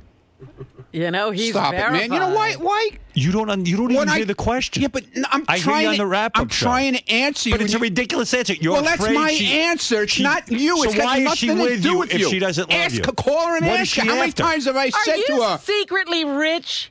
I mean, maybe I am. Maybe I am. I know you he's don't know not. what I have. No, you don't know what I have. I do know. Yeah, you don't know. Believe me, I know. No. I've seen everything. Is he like a really wealthy guy who just decided, I'm going to drive a limo? I'm going to drive a limo, cars? yes. You know what? I didn't want to tell you this. Go ahead. Ronnie's worth $7 billion. Right, exactly. That's why. Right. He's worried. Actually, I own all 23 Rick's clubs. Yeah. Nobody knows. Now Well, you act like you do. I understand. Yeah. Now I understand. He probably told her that. Yeah, I didn't tell anybody anything of the sort. Now stop it. All right. Thank you. I don't know why you don't get it through your head. It's just something that I have a feeling about. I'm sorry. God. And all you do is laugh. I got it. Okay? Well, when you're under the gun, Look, all you do is laugh. Ronnie, your perception is so off that it's just... it's funny. I'm always wrong. I am always wrong. Your I know. perceptions are so out the I know. Out the window. I'm fucking crazy. I can't even explain. I'm telling you, I'm fucking nuts. All right, goodbye. You're annoying. You got to hear him on the wrap-up show. Oh, my It's the greatest. Oh, I can't believe that he believes somebody's after him for... I still can't figure out what the for is. And for what? He saw his father go through that. No, he didn't. Father didn't go through anything. His father was a divorced man. He had a girlfriend. She was devoted to him. Even when he was ill, I remember. Listen, I know Ronnie all these years. Well, that woman was hanging out, waiting until the bitter end. And you should see what she got. To get what was there. I think she inherited a $14,000 condo after putting in 30 years with him. Oh, okay.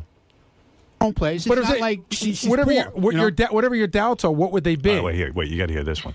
Are you guys in a monogamous relationship? Yeah, according to her, we are. Do you feel like you're free to see other women? No. Okay, so I'm not seeing anybody else now. If you had sex with another woman, would you tell her? Yeah, right. Yeah, I'm going to tell her. No, I'm not going to tell her. Would that be considered cheating? Yeah.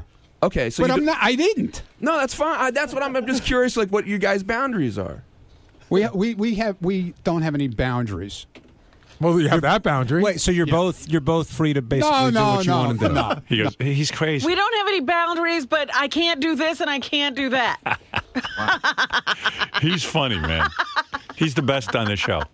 Better than anyone. Oh my goodness. Oh no, not in that case. No. In what case are you? I don't. Well, does that go both? Leave me alone already. Does that go both ways? Like, if you can sort of do your thing, can she do her thing? Are you comfortable with that? No, she goes and hangs out, and she goes out with her friends. I don't know what she does. Can I take her out? No. You would be the last person. And by the way, that has to do no matter how old she is. Yeah. Why did you call Howard out on the age thing? You feel like he's picking on your age? He always picks on my age. And you can't say he doesn't. He says he doesn't, but he does. He brings it up a lot. You're the oldest guy on the show, so I think you brush your fine. balls about that. Whatever. Yeah, but still. Ronnie, again, like in junior high school, if you poke somebody and you see it bothers him, then you just keep poking. Yeah, I understand. But when I do it back to him, he doesn't like it. Because it's he's old also, okay? But not as old as you. No, but I don't point that out to you. But he's still old. And he doesn't want to be old either. You think I enjoy being old? No. I'm just living my life, whatever's left of it. I think you're enjoying yourself very much. I am. I had a great time in Florida. We had an awesome time. Now, it was one of the best vacations I've had in a long time. When marriage came up, you said... That's definitely out. But I can tell you right here... Hefner. He's Hugh Hefner. No, he's still being you from a few years ago. Right, I know. He's still into that. He's holding that prize of the Mund name. Right. No questions asked, that's out. But the moving in thing is on the table. It's a possibility. We've talked about it. You've been together 4 years. Yeah. When you say marriage is out, like, because I know a lot of people say it, but they still say, okay, I want to become a couple and I want to live together and I want the idea to be everything the same as marriage, just not officially married. Is that what you mean? Listen, if she moves in, that's it. There's no other relationship. There's nothing. There's not going to be engagements. There's not going to be put a ring on her finger for 10 years. There's not going to be any kind of diamond ring. But if she does move in, the idea might be this is our lifelong partners. As long as it might last. Do you think at one point she may want that stuff, though, Ronnie? What? A ring? She says no. And I told her it will be no. And if she insists, that it's going to be no, that she wants it eventually, then it's done. Wow. She's a saint. I told her no. Look at him. But those guys on Bubba said he looks like that mustache is from the Civil War reenactment. Excuse me. I guess he's Ron Perlman. Right, not Ron Munn. Right. He's worried. He's worried she's after him for something. Oh, boy. What could she be after? She's with him. She's working 3 jobs, this girl. I know her. Yeah. She works her ass off. And he's worried that she doesn't love him. I don't think the Munn name opens even his door. He has to open he's it worried. himself. I think he thinks he's famous and rich or something. He's living some sort of delusion. Something he's got, and she's going to get it. She's going to get it. What are you talking about? Why don't you just change your name to Howard? She goes, what? Howard. H-O-W-A-R-D. Howard. Why? Are you crazy? You're crazy. Okay. Listen, she has her own thing. She does her own thing. She wants the Munn name. She works 2 jobs. I know. Believe me, I know. You know? She's a hard-working girl. She ain't getting anything out of being with you, that's for sure. Yeah, I mean, she looks like a gold digger from the description. Right. And she's not. I can see that. I think she just wants to be. I think she just wants to be a Munn. Because I don't get you, man. I really don't. I don't. It's just, I know you don't. It's really something that's in my fucking head. I'm sorry. It's got nothing to do with you. Sure. I understand. I told you about this a long time ago. Yeah. You did? I forgot. I'm sorry. Oh, don't tell me we didn't talk about this. All right. We did. Okay. And you agreed with him? Years ago. Years ago. He's driving. I don't want to crash. He'll drive me into a lake, and I can't get out. You know what? He's so full of shit because we talk about stuff all the time, and he'll deny it from now until next year, okay? I'm not denying anything. Who knows what you say? Yeah, okay. All right. She's still trying to make it out. She ain't a gold digger. She's a dirt digger. Because believe me, you got nothing. I don't know what you're worried about. You don't have some mass fortune that she's after. It's got nothing to do with that. So why do you think she'd be with you if she didn't love you? What don't is she in? know. What do you think? What do you think she's looking for? Yeah, she's not. It can't be the Mun name. The Mun name closes doors. It doesn't open doors. Yeah. Listen, I don't People know. hear Mun, they close the door. Where in the world is he such a big shot? I don't. Maybe I'm the not, Rick's I didn't Cabaret. say I was a big shot. When did I say At I Rick's was a big Cabaret, shot? he walks. No, I didn't say. When did I say I was a big shot? Bragging that this is her man. My man is Ricky. Listen, I don't Ricky love him. man. I don't love him, but when he dies, I'm going to inherit his empire. Right. I mean, she's sitting there. She's talking about what a wonderful lover you are. She really enjoys being I understand with you. that. She's a great kid. She's a great girl, man. Kid. That's what's cool about it. You're a good kid. Hey, kid, get over here. One day you play your cards right, you'll inherit my nothing. Right. You'll inherit this. My NASCAR memorabilia. You just don't get it. Sorry. What don't I get? Nothing. What am I We missing? can't get it. I'm leaving. What is she after? I didn't say she was after anything. You said you don't think she loves you. I said I didn't. I said you question it. I question it. Right. So what would she be after? When will you get an answer? I didn't say she was after in anything. your fantasies, why is she there? Since she I doesn't don't love you. know. That's what I'm trying to figure out in my head. What you think you've got that somebody's going to give up their entire life for? I didn't say that. All right. I didn't say that. I really got to know what. Yeah, I'm depressed now. They're after. Maybe I should go take some. How many other women Let me are drink after? some of that shit. What did you drink? I want to know. How many I other want to drink women some. Are after Ronnie? Nobody. Maybe did you copyright that phrase topless? No, I did not. No, I So didn't. she can't even inherit that. I didn't. Because dating Ronnie is her stepping stone to nowhere. Topless. To topless. Who said she was is a stepping stone That's for what anything? I'm saying. This is what you're saying that this is what's going on. It's got nothing she to must do be with that. into you because of where she can get or No, what I she never can get. said that. I never said that. Did I ever say that? Yes, you said I have a question of why she's with me. Yeah, exactly. But I didn't say that she's into it for getting money or whatever. Well, what would she be into I don't it for? know. What could she be into it Oh for? my God, Well, man. he does have a lot of Twitter followers. Yeah, she's going to inherit all of them. Do you go everywhere and people go, "Hey, there's Ronnie, the limo driver"? I mean, maybe that's what she's It happens. after. It happens. It does happen when we're out. Right. So maybe that's what she's after. Yeah, in your exactly. mind. Right. Oh, okay. Well, that makes sense. She wants to be. Yeah. No, you're it's so not. famous. I didn't say that. I never said Then what could that. it be? How can you? I got nothing. You got nothing. You That's got it. nothing. So why would she be after? All right. Listen. We all agree on that. All right. Thank you. Yeah. Thank Before you. Nancy calls in and says she's sick of hearing me, let me go. You know the girl from yesterday. All right. All right. She doesn't like it. I'm you know, leaving. Ronnie has like over 600 skull T-shirts. Maybe that's what she's after. Ah. Yeah. Good Lord. This is what I deal with all day. He drives me around. He's going to lock up the windows and drive me into a lake. and you're going to be laughing. Ron. Yo. Do you regret saying stuff like that that's in your head because when it comes back like on the next day after the wrap-up show and you're forced to defend what you... No! But when Howard breaks it down logistically, there's no reason to doubt her love or to... Say that again? When Howard breaks it down logically, Listen, you know, dude, it's like... dude, listen to me, okay? You're not in my head.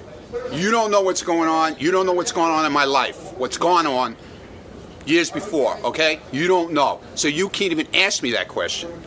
But I'm saying when Howard breaks it down... I don't care what Howard. He's not my fucking psychiatrist. He thinks he is, but he's not. He thinks everything revolves around him. It doesn't. Other people have lives. They have shit. They have problems. Their own problems, not his. Okay? Why when Robin laughs does it drive you so nuts? I mean, everyone laughs on the show. Everyone laughs at each other. Fucking bald motherfucker is here now. Having a bad day, buddy? No! No, man, it just makes my Twitter followers go up. Oh, all right. You know? It's all just keep hammer, man, hammer. Go ahead. It's all part of your master plan? Yeah, my master plan. This is my master plan. Sal, please come with me. Oh, you can't come and bother him. Well, Ron, everyone busts balls. Everyone laughs at one another. Why? Everybody's fucking nuts here. Don't you understand that? Well, why does Robin's cackle really? It just goes right through you. Because she sits there and knifes people left and right, through the back, through the neck, and then when she's getting on the fucking, she's on the fire, all she does is sit there and laugh. She's got no answers. Listen to what went on this morning. Listen to the playback. All she did was laugh through the whole thing. She can't answer either. Isn't part of Isn't part of her job though to fan the flames, to keep things kind of going? But she's as fucking crazy as everybody else around here, okay? Are you included in that crazy? Yeah, I'm fucking nuts. All right. Just check. You getting married? I'm not getting married. When did I say getting married? That's what these guys are saying. You told someone. Get the fuck out of here. When's the big date? This is awesome news. What's going bullshit. on? Don't put fuck. Doug, you're a fucking asshole. Get the fuck out of here. Don't put words in that goddamn idiot's mouth because he'll make a whole story of it. Who's going to Ronnie's wedding?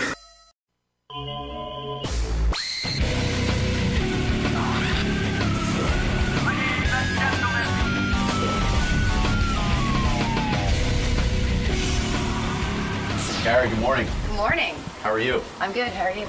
Good. Welcome. Thanks. Very cool. Oh, let's see what's going on here. Nice.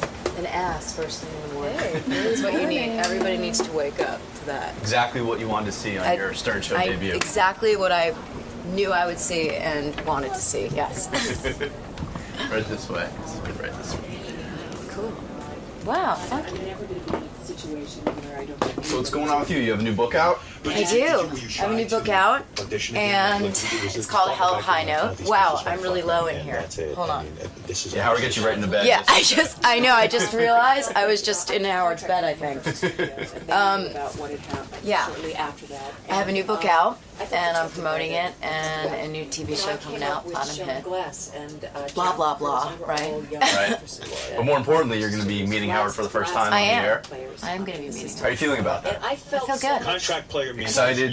I am excited. A little bit of nerves at all? 7 years of your life. I'm really nervous because I think he's really funny.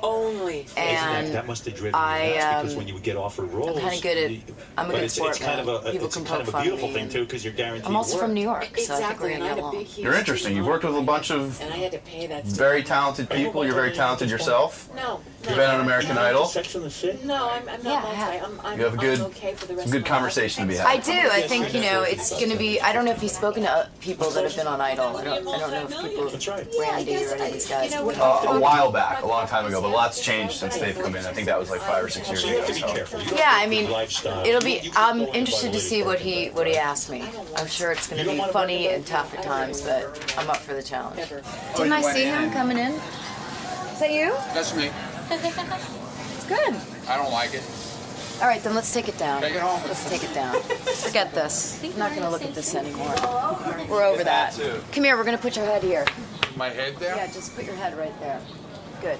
Just stand here for the next 10 years. That's nice. That's much better. Thank you. I like that. Thank you. Let's see now. Let's really see if you look like this. Oh, he's way hotter. Oh, thank you. But he's better. He's better looking. That one I actually like. That's a good one right there. Okay. I like that. All right, let's put this back. You sure? Yeah, I'm pretty positive. You don't want to take it home? I don't know. Will you sign it for me? Sure. Where will I put it, though? I don't know. That's up to you. Ronnie working his charm on you already? Yeah, he's giving me this. That's wonderful. So you don't mind if I take this home, right? I actually would like you to take it. All right, I got to leave you, though, because I'm married, but I'm going to take this home with me. Thank you so much. Really appreciate it. There goes my picture. No worries. What about this one? Why don't I take this home? That's Jeff the Drunk. You can have him as well. I'm going to take him, too. Good. Do All right, thanks, guys. See you later. I'm thinking that the value is what? I don't know. Gotta be at least 6 figures. Probably. Yeah. A couple mil. The detail in the goatee and also, is I'm going to go home and actually do my own kind of thing on it. Your own interpretation? Yeah, well, after I've spent some time with him, I'm going to figure out what color would go best, like, right across his mouth, and maybe put a little thing like a handkerchief there, because that may make him look a little suaver. Yeah. I'm wondering if I should also give him a gold tooth. That would look good. I think that'd be hot. Yeah. Actually, let's work on that now. Don't you think I should? Yeah, deface it a little bit. Do you think I should do that? Yeah. You wouldn't mind, would you? No, God. We have enough Ronnie around here. We don't need... Ronnie! Can I give you a black tooth? For sure. Ronnie? No, you don't want to ruin my picture. Oh, Ronnie. Go ahead. No, you can do it. You can do whatever you want. I'm a big fan of yours, so you can do whatever you want. Ronnie. I thought you were great on Idols. Oh, thank you. I really appreciate that. Oh, Ronnie. Honey, I'm really liking you now. See? I know how to work it. You do. I bet you everybody knows how to work it here, so that's... Not really. Really? Not like really. you, Ronnie? I have the charm. Oh, does this guy have a zit on his nose? Yeah, and he has one on his ass, too. Oh, I don't want to know how just so you know. that. I don't want to know how you know that. Well, that's okay. I love that. My wife just stopped by. Hey, I'm glad you stopped by because I'm going to get Cara 𝗥𝗏 is here too. 𝗥𝗏. Cara 𝗥𝗏 is here, and I want to talk to her. But as long as my wife is here.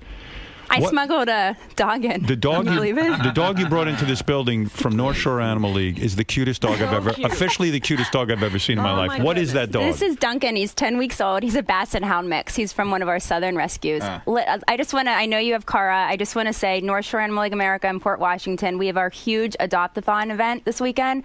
Over 700 dogs, and we'll be at the North Shore Animal League this weekend on Saturday. This dog isn't adopted, the one you're holding? No. I wish I had a TV show right now. If you saw this dog, you would adopt him. Cute. What's his name? This is Duncan. Well, he can be whoever you want it to be, but we named him Duncan. What kind of dog is he? A Basset Hound mix. Oh, Muddigree. my God. You know, we like to call them Muddigrees. What a beautiful dog. And he's so good. Are you kidding me? Look at him. It's like a baby. They didn't even know that it was a dog. They thought it was a stuffed animal sticking out of my bag. In the building here, because they don't let dogs up. How old is he? 10 weeks. 10 weeks. Oh, neutered, completely ready to go. He'll be available this Saturday. I love him. Yep. See, I don't know how you volunteer there because I see these dogs and they don't have homes. This dog breaks my heart. Well, the beauty of North Shore Animal League is that every time I go, it's a new crop of dogs. So I know that these animals are being adopted. People come from all over. The only thing that breaks my heart are the adult dogs that are still there. And I just say, when you're there looking at these cute puppies, go to the adult dog area because they're already trained. What is your name? Your name? Beth Stern. It is? Yeah, I just got interviewed by Lisa G about that. Oh, okay. Because I said to Robin this morning, I don't know your name. Because I said, what is he going to do if he has the... I read a press release, not a press I read a news article yesterday that said you have a new TV show. Yeah, I don't know why they're press releasing right now. It's a pilot, but apparently TV Guide Network is really excited about it. And it's called Gossip Cop. Yeah, it's a website now, gossipcop.com, where they debunk celebrity rumors. So I think it's a really great message, and people can go to the site now, but now it's going to be a TV show. But they say your name is Beth Stern.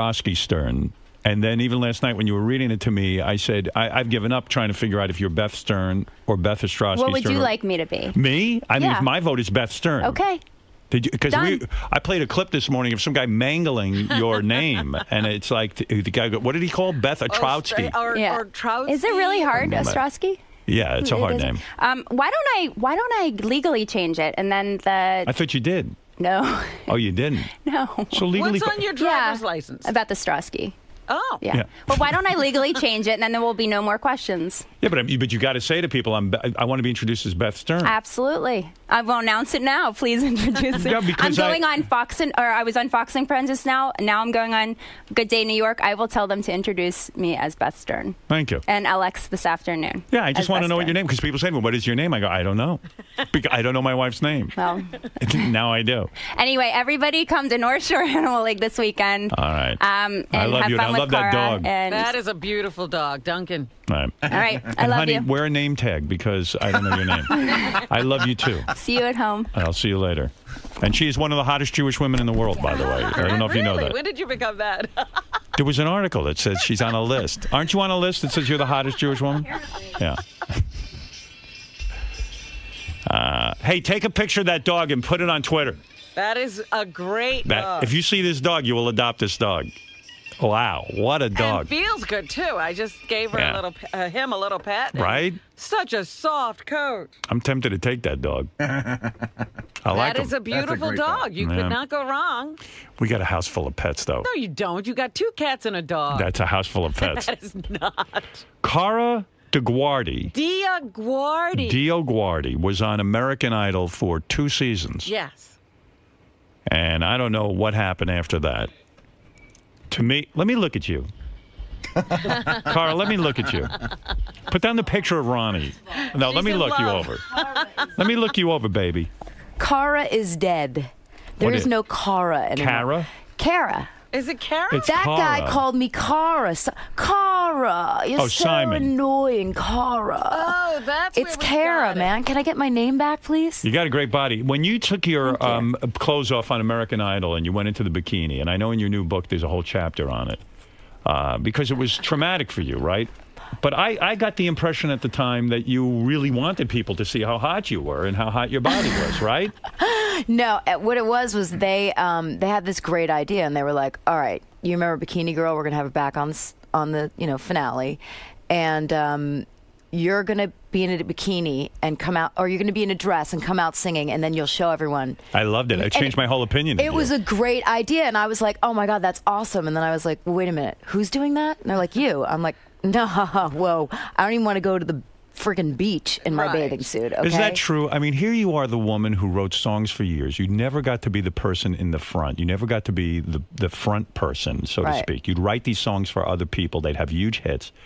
Suddenly, on American Idol, they want you in a bikini. You're going to be on the stage. Everyone share. I would think this is your dream. Really? I wet myself. Okay. What do you mean you wet yourself? I was so nervous. My manager was like, "Honey, do not wear a white bathing suit. You better wear a black one," because he knew that I was so incredibly nervous. And you peed in your bikini? Yes, a little tinkle. Is that true? Yes, I swear to God. I think it's so sexy. I could kill myself. Oh, really? You like that? Oh my God, that drives me nuts. God. Are you serious? Like you couldn't even control your urine. You peed all over your bikini.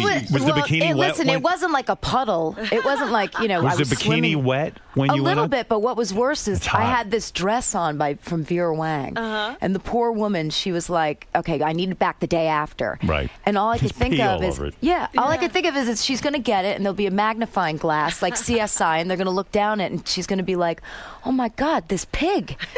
Tell me you defecated in your bikini, and I'll marry you right now. No, I didn't. I didn't. You did not? That one I didn't. That would be so hot if you completely lost everything. That would, that would have been really interesting for Bikini Girl. Was American Idol the worst experience in the sense that, okay, you got to be famous, but you took a beating? I mean, you came in, and all of a sudden you're being scrutinized. You know, everyone's calling your name. I was doing it too. I mean, you were, everyone's like, get her off of there. They don't need a fourth judge. No, I totally. It was like I broke up the Beatles, and I think what was really frustrating for me is that I could never voice who I really was, and they didn't set it up so well. So people were like, they didn't introduce you properly. Who the hell is this girl? She's got like some teased hair. She looks like Paula's cousin. She's sitting there. And part of it was I was so incredible. I sat on the couch in the back of the studio.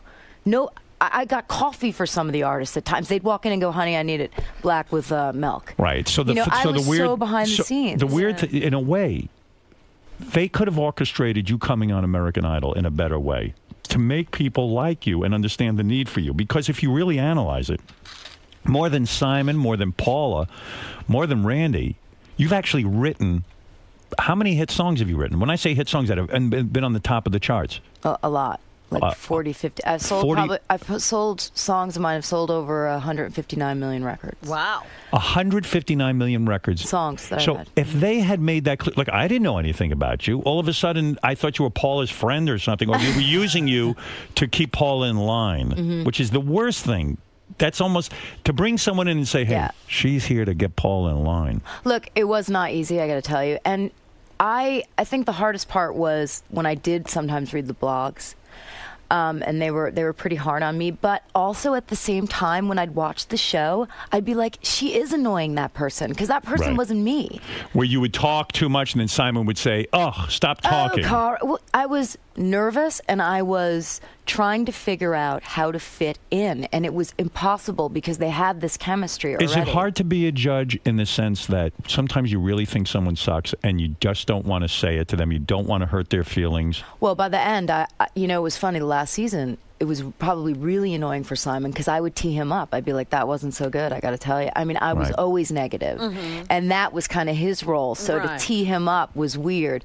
But for me... Would he say to you after the show, you fucked me over because you were negative, and now all of a sudden, when I'm negative, it seems like the same thing? No, he wouldn't, because, you know, he knew that I wasn't... I think if he knew I was trying to fuck with him, he probably would have said that. He would have been like, who the fuck do you think you are? Was he the boss, so to speak? Was he the one in charge?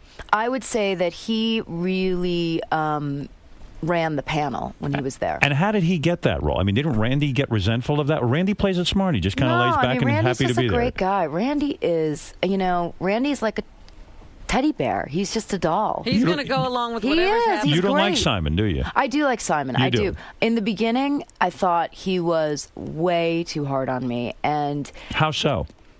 Well, when we'd be on the audition table, and he'd be like, "Cara, you're talking," you know, and it was.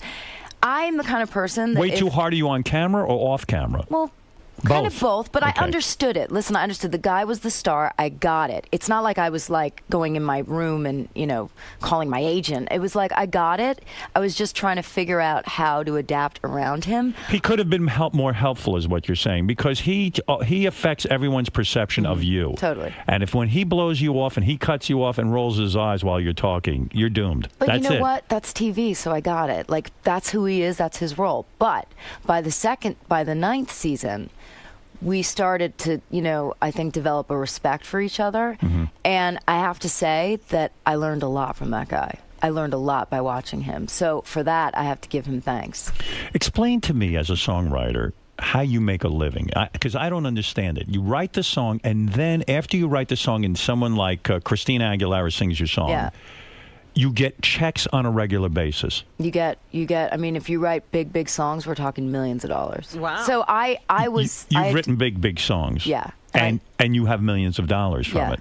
And it's constant. In other words, I have friends who are in the music business, and they say, "Oh, the royalty checks just keep. I'm taking 2 years off because the royalty checks come in." It's that big an amount, and how do you even know they're paying you the proper amount? How do you audit that? Well, first of all, I'm one of probably the only songwriters that own their own catalog forever, since the beginning. You own all your own music. I did, but I sold everything about 3 before I went on Idol.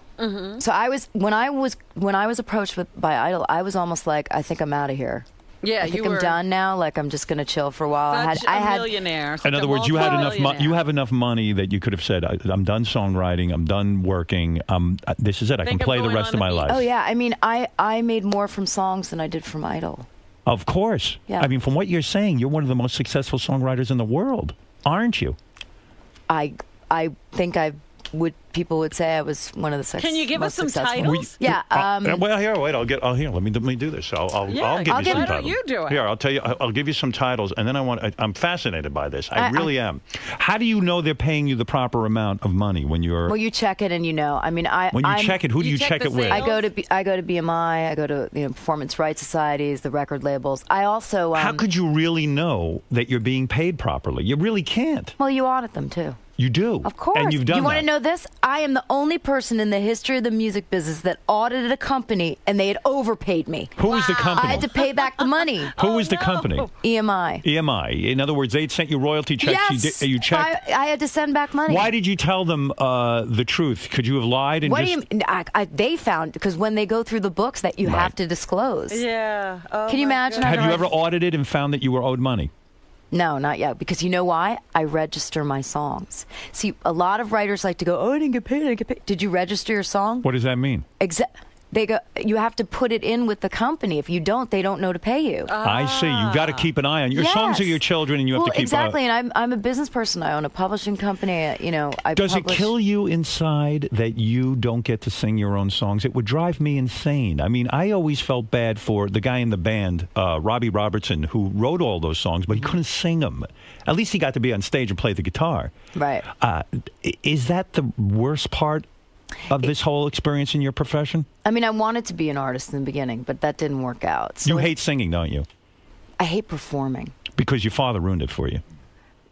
Well, I don't want to say he ruined it, but he pushed me as a little kid, and I kind of, I talk about it in the book. I had stage fright. I definitely had stage fright. Your dad would say, Cara, get up there on the stage and sing.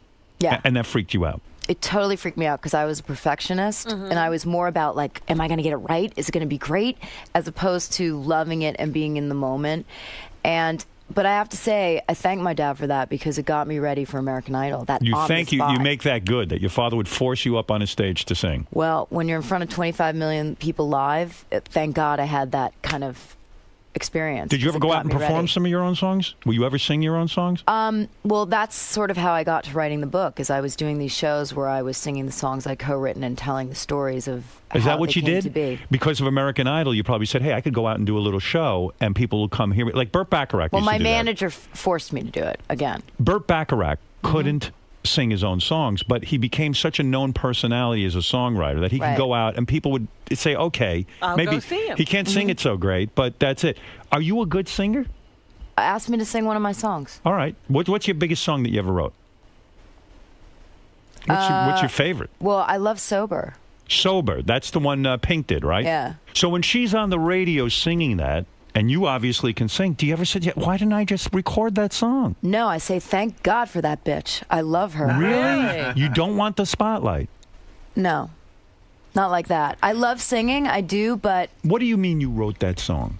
I mean, you wrote the music? Let me tell you what it was, all right, okay? let me tell you understand that, it. because this is important, a hell of a high note gets into this. It says, because there's been all this stuff in the press about all these things that I've been through, but why it discusses it is because every experience I've had and everything I've gone through has been put into my songs. So I had an eating disorder, okay? Yeah, okay. So we go to write Sober. When you have an addiction... What do you mean you go to write Sober? Is that you mean you're with I get Pink? a call from Pink. You write together in a room. Exactly. So I get there, and to be honest with you, it was the second time we'd met. The first time was a bit awkward. I met her. She was at the end of this album, and her record label was like, "You need to go out and find a hit." Meanwhile, she had all the hits, and they were like, "Go meet this girl, Kara." And she's like, "Who's this bitch, Kara? Right. I got to go meet someone now. I'm a big artist." So I met her, and it was a little awkward, and I thought, "Oh, I blew that. That's never going to happen." But she called a year later, and I went out to Malibu. Isn't it funny you think you blew it? She blew it. She needs you. She I needs don't know the if she songwriter. needs me. She's pretty damn good, I got to tell you. She's amazing. I think she's a very talented woman, and I like her music. She's writing a lot of her songs. She really does. So I'm going to tell you what and happened. I love that song, Sober. Well, so what happens is I go out there and I'm like, let's talk about what happened last time, because as women, you never want to be in a room with a woman and there's some weird shit going on. So we cleared the air on that, and then we opened the bottle of wine. Right. And I am not a big drinker. Like one or two, and I'm up on the bar, man. Me too. I'm ready to go. Right. This girl, she can drink a lot more than me, so I try to keep up. But what happened is we just had this great game of like drunken tennis, You mean you would spew out a line, and then Pink would spew out a line? Exactly, and that's how we would do it. She had the last line, "How do I feel this good sober?" And they had the track. How did you know to call it? Did she come over and say, we're going to write a song called Sober? She said, I have a title, "How do I feel this good sober?" And we wrote backwards from that. And you were drunk when you wrote it? Totally drunk. That's insane, right? It was so fun, and I was so drunk that when I went to get in my car on the Pacific Coast Highway, I had to pull over. I think I had to nap for 45 minutes. Do you remember which lines you wrote in the song? I remember the pre-chorus. I definitely influenced because it was a 4-bar loop. I don't know if you about. We don't know anything. Right. Okay. We're idiots. Yeah. So from the you're definitely not an idiot, right. but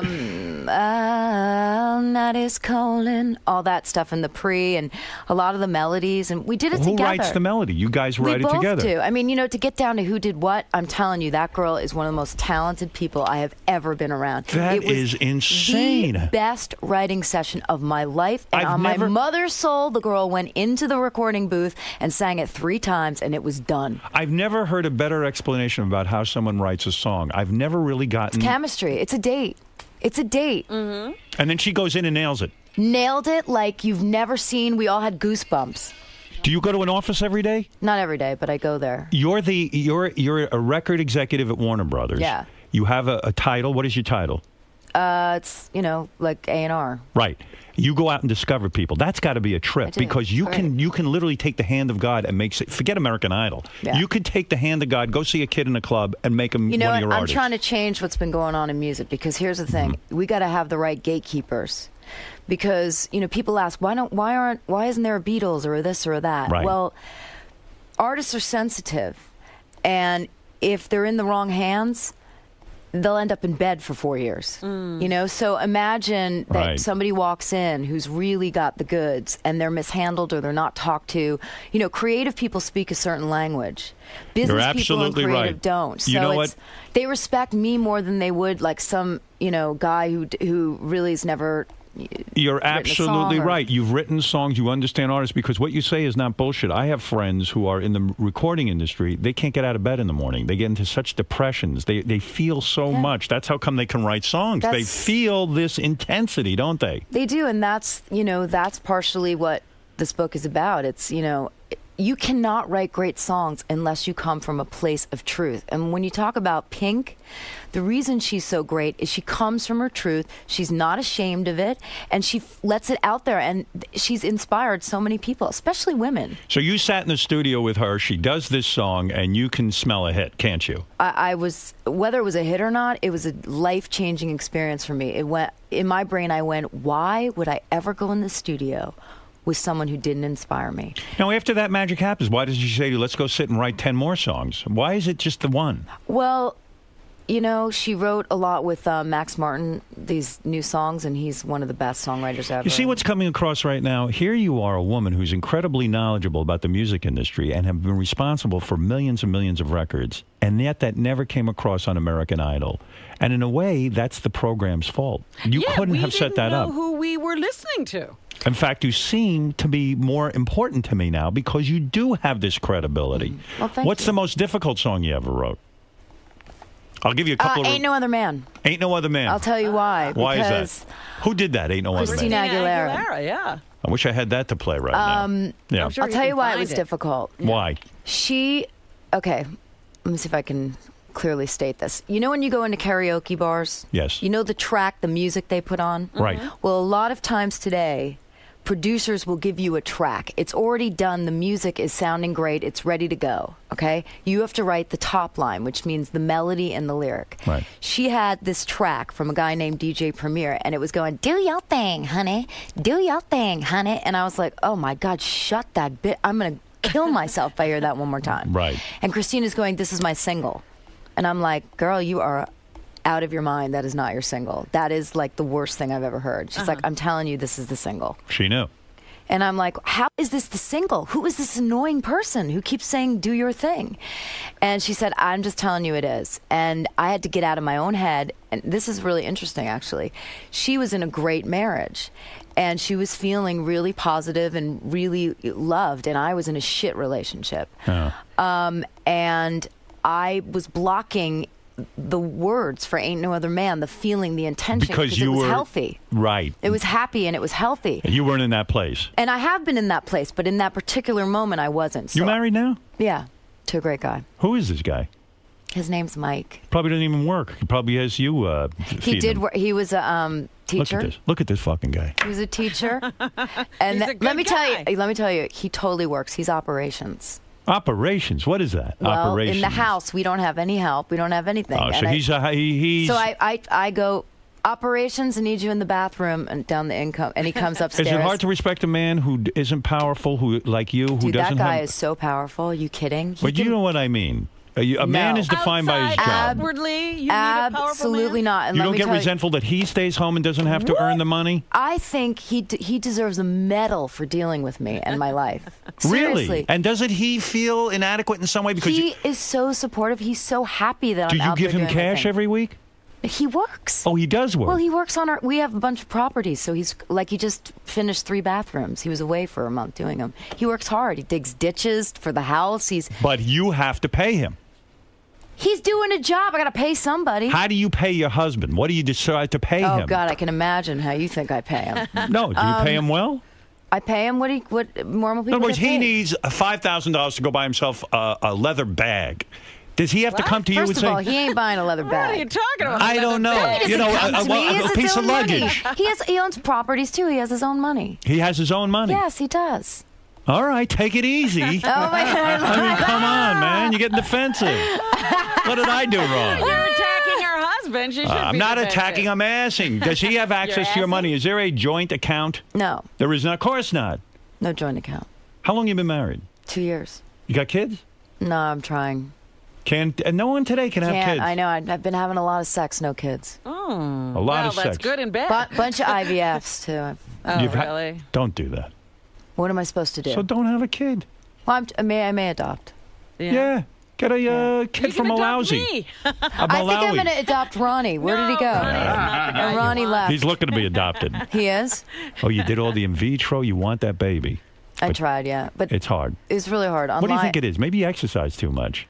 No, I don't exercise too much. I think, honestly, trying to get pregnant when you're on a live TV show is impossible. So maybe you need to chill a little bit. Yeah. I did. I chilled. I gained some weight.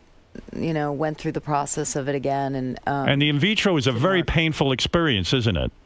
It's, you got to give yourself shots. In your asshole?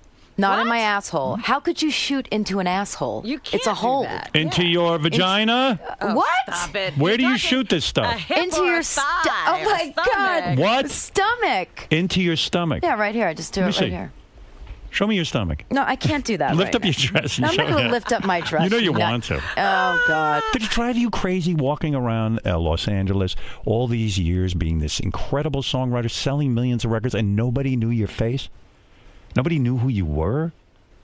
No, I think what was most important to me, honestly, was being financially independent. Yeah. I see. It was about being able to work and make money and be successful. Being able to stay in music, which was what got me healthy, like writing and dealing with my issues. Being able to do that as a living and stay in it and actually make money from it was my primary goal. Who has take American Idol and then step out? Because how do you say no to American? It's like, do you want to go on American Idol and be a judge? No. Who approached you on that?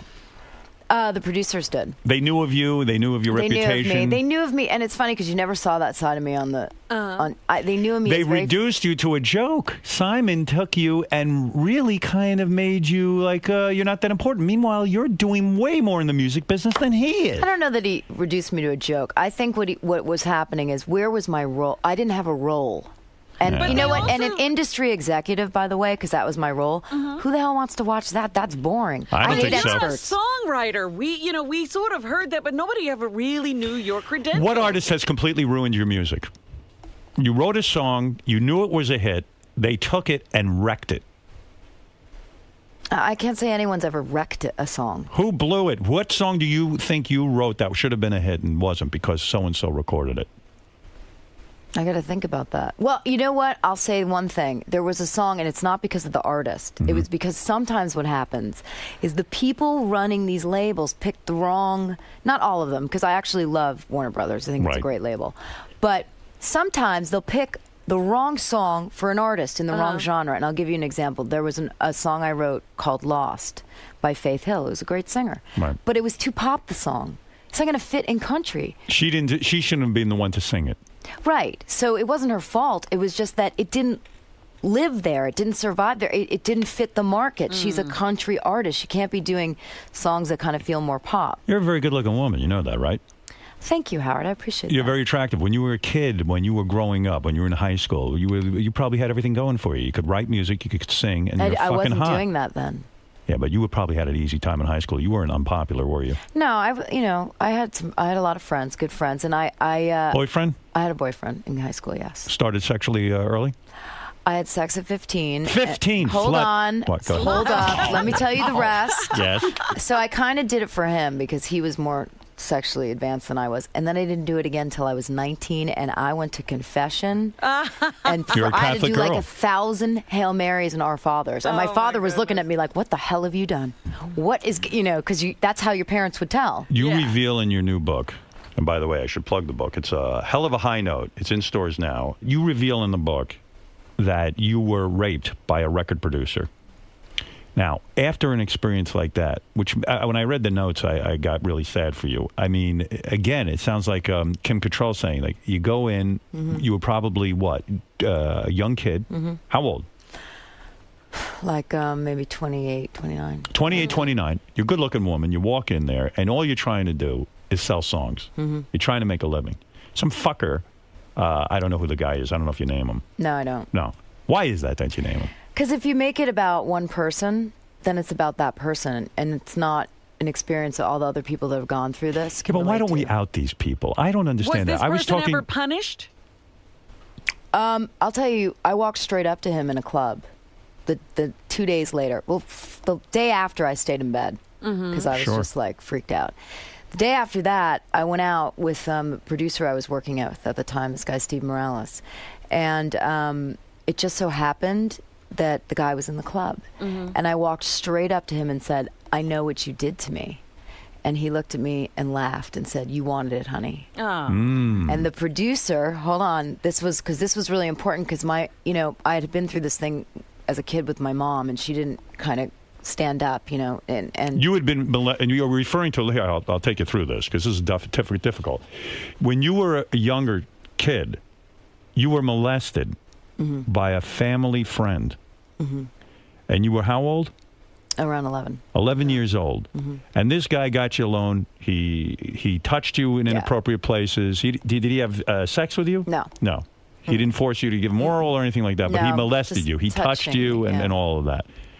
And so when you went to your mother looking for protection, you said, "Mom, this is happening to me," which most young girls don't. They're afraid. Because usually the molester says, "I'm going to kill your parents if you tell," and this and that. But did he try any of that on you? No. So you went to your mother. You trusted her. And you opened up to her, which is difficult. She basically ignored it. It was, when you feel unprotected by a parent, I think what happens is in your brain it goes to, "I'm not worth anything." That's right. So I had to kind of build my self-esteem. But in my mother's defense, she was very Catholic, repressed. My parents never said sex until I was like in my mid-20s. Why does every person who isn't protected by their parents somehow build up that in defense of my parents? Well, There's let me no tell defense. you, I discussed it with my mother before she died. Okay. My mother was sick for 7 years, so I had a long time to get through And you this. took care of her. I did, and I forgave her. It was the kind of thing that I know it weighed heavily on her because now that I've written this book, a lot of her friends have called and talked about it. What was her response when you said, "Mom, why didn't you do something for me?" She said, I wasn't strong enough, and I'm sorry. And that's what you don't understand, Howard. These people are doing the best they can. No, I do understand that. And they don't She have really the was. wherewithal. She didn't have. There was no Oprah back then. Right, yeah. There was no one I understand to tell. that. And this was one of her close friends. Let me ask it was you a bad something. situation. If you did have a child, or any child that you know came to you and told you this, how come you have the strength to stand up for that you're person? talking to a girl who got slapped 2 weeks ago by some girl on the street for interrupting when she was yelling and pushing her daughter. Good. Well, how come you have the strength and your mother couldn't find the strength? Let's not forgive her so easy. We're different people. Two different We're different times. Why do we have to forgive? Because if you don't forgive and you don't let it go and get past it, it's just going to eat you alive. I've moved on from it. You're looking at a guy who's eaten alive, and let me tell you, something. I'm still standing. You look pretty damn good. Goddamn right. You look pretty damn good. Are you enjoying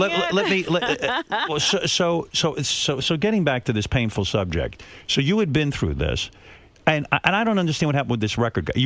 This is what happened. So I go up to him and I say this, and he laughs at me. But the producer I'm with sees this, the guy that I went to and goes up to him and goes, "You fucking ever touch her again, I'm gonna fucking..." And so he stood up for me. Right. And it was this amazing moment where I just felt like so protected by him. How did this guy rape you? Were you on a date with him? Yeah, I was on a date with him. Date. So what happened was, he had been acting like he was so interested in my music and that I was so talented, and I was, down in Miami and I didn't have any friends there or anything, and I was working all the time, and he seemed really nice. He had, a daughter, I don't know what age, but he seemed like a good dude. He was divorced, but he seemed like a good guy. Right. And, we went on a date, and then, Where did he take you on the date? Dinner? Yeah, a restaurant. Drinking a lot? No. Okay. No. And it just, at the end, we went back, and I guess... Where, his room? No, he walked me to my apartment because I had rented an apartment, had an apartment there. And we started, kissing, whatever. But I was like, no. Date rape is a very strange thing. Right. Because you don't realize it's happening to you because it's not a stranger. It's someone who you actually thought you knew. That's right. And so, before I knew it, he's like, it was just you. He's kissing frozen. you, and then all of a sudden, and I'm like, no, and you said no 1,000,000 times, and he kept kind of pushing it. Yeah, and then And he pushes himself into you. Right. I'm not sure that he. I don't think there was, you don't think there was penetration? No, there was that, but not. He didn't come or something. He didn't come. You don't think he came because what? You threw then him I off was you? like, then I started. I think it got awkward. It got weird, and you just said no, again, and then get finally off of me. he was like, he was pushing a little bit too hard. Wow. And wasn't taking no for an answer. Yeah, it was really. The fuck is wrong with guys? Why does a guy get off on? I know it's not about getting off there. It's a power trip. But in his mind, he literally thought that's what I wanted. Because I went up to him and I was like, I know what you did to me. And in that moment, for whatever it was, I got some power back. Would have been nice even if he could have said to you, you know what, I got carried away. And I would have understood that. That you would have responded to. If he said to me, you know what, I thought about it and I was right. I was a little too aggressive or whatever. But no, he said you wanted it. Yeah, clearly you wanted it. And by the way, here's the thing. It's like I really was. All I cared about was doing my job and getting my songs on records. I was like a scrapper. I mean, that's what I cared about. I did not care about. I never had sex with any guy I ever met on the first date. The guy who yelled at him for you. Did he try to have sex with you? No. Because that would have been my move. No, I would have yelled at that guy. What about me? No, he didn't. I calculate everything. No. I'm going to yell for her, and I'm probably going to get in her pants tonight. Oh, my God. No, he totally How long did it take you to actually go on a date with a guy after something like that happens to you and actually trust a guy and get into bed with him? I think what happens is you get into the wrong relationships because it just reaffirms that I'm not worth any, that thing that I was coming back from. I had to, most of my career, I've been building back my self-esteem, coming back from where I was. And that's why I used all those things to write Walk Away, because I did get into a bad relationship. But I finally got it right. I'm with a great guy now, and that's why this book, I think, is important. Doesn't date rape taint every relationship you have with a man? Aren't you sort of expecting that every man is an animal? I think what it does is it makes it very hard for a person to be intimate. To truly, like, it's one thing, when you first meet someone, you've been dating, and then you start having sex, right? And it's like that new thing. But once it becomes like something you've been doing with them, it's the intimacy that keeps you together. I love that challenge. I wish I had met you right after that. Really? Because I love the challenge of making someone feel trusting. That's the strangest thing you've ever heard. I've done it 3 or 4 times in my life. Really? Absolutely. I'm terrific at that. You're I'm a cleanup batter. Date after date rape. Many women have come to me after date rape and said, I'm talking with them. They tell me about it. And I go, now here's a challenge for me. Oh, my God, you're a sicko. I love it. I never knew that about you. I nurse women back to health. You do? I wish I could have nursed you. I wish I'd known you. I wish I knew these women. I don't even know them. I know. Oh, God. The book is called A Hell of a High Note. It's in stores now. Carol will be signing copies of her book at the Book Review in Huntington, New York. This is a very important appearance, and you will get to see her. You will sign everything, and you will sit there and sign everybody's book, right? Not only will I sit there and sign it, I'll take pictures and photographs. And will you kiss them? Talk. I hug and kiss all. You do? Not French. No French kissing? No, just well, then you haven't gotten over your situation. No, you're right. You need me what kind of a book signing would it be unless there was tongue? Total orgy. I had anal with all of the people online at my book signings. Really? Absolutely. That's why you're my walking ass was weird. so sore. I know. That's why. That's what's going on. May 7th at noon at Book Soup. Does she still have people coming up and singing to her? Yeah. Because you know what's so cute? You're going to be on a new show, right? You're going to have where you're a judge. I had judge on a songwriting. But this makes sense because it's a songwriting competition, and you're a songwriter. Yeah. So this should be good for you. It's really, actually, it's a great show. Maybe you'll get to shine. And you like this better because it's pre-tape, so that you feel it can be edited. And yeah, that's got its own issues because I have a lot to say, but they edit everything down. What the fuck is wrong with Paula Abdul? Go ahead. Really, what is wrong? What are you still friends, or you got? I just saw her 2 weeks ago. American Idol experience ruin your friendship for a while? I think it was tough for Paula to arrive on set one day and then for them to be like, "Oh, by the way, there's a 4th judge." Like you were very close. This is interesting in your book. Your book makes a lot of interesting revelations. When you were hired for American Idol, Paula Abdul was already working there. She was a good friend of yours. The type of friends that you guys go over her house and hang out and all this other stuff. Not for years, but we'd spent a really close amount of time writing together. But you have to understand, friends like my friend from high school, whatever, that I still see, and then there's celebrity friends where you're friends for a minute and then they go off and they do their things. It's not the same. But she was insulted. She showed up the day on the set, she should have and been you insulted. were there. All of a sudden, there was a new judge, and really, she shouldn't have been any more insulted than the men. But she was, because she was a woman. You were the new woman judge. Well, I'm sure Randy was sort of like, hey, what's going on here, dog? Why didn't they sit them down and tell them? What were they afraid of? I really don't know. And she was angry with you because you didn't call her ahead of time and tell her. But as you say, hey, I wanted the job. I didn't want to lose my job. She never said to me, why didn't you call me? She was more like, what the hell is going on here? Like, there's some crazy I mean, it was literally like they were relighting the table. Where did you see her a few weeks ago? At the awards, the Logo Awards. Logo Awards. And she was friendly with you? Yeah. Totally. We said, hey, how you doing? You know. You're telling me they surprised Simon, too, with you as a judge, or they didn't tell him ahead of time? They told him. He knew. He gets to know, the other two don't. Oh, no wonder they were going nuts. Paula is probably devastated. Her show went off the air. She was a judge. She was going to do it on her own, and now, boom, over. I think she's going to be on X Factor. Simon has said he wants her for X Factor. Oh, he does. Supposedly, the negotiations haven't started, but he definitely wants her. Do you believe that Paula Abdul has never been on drugs? I think she said that she's been not on like drugs like pot or coke. I think she said she's taken some pills for her back. Do you think she's loopy?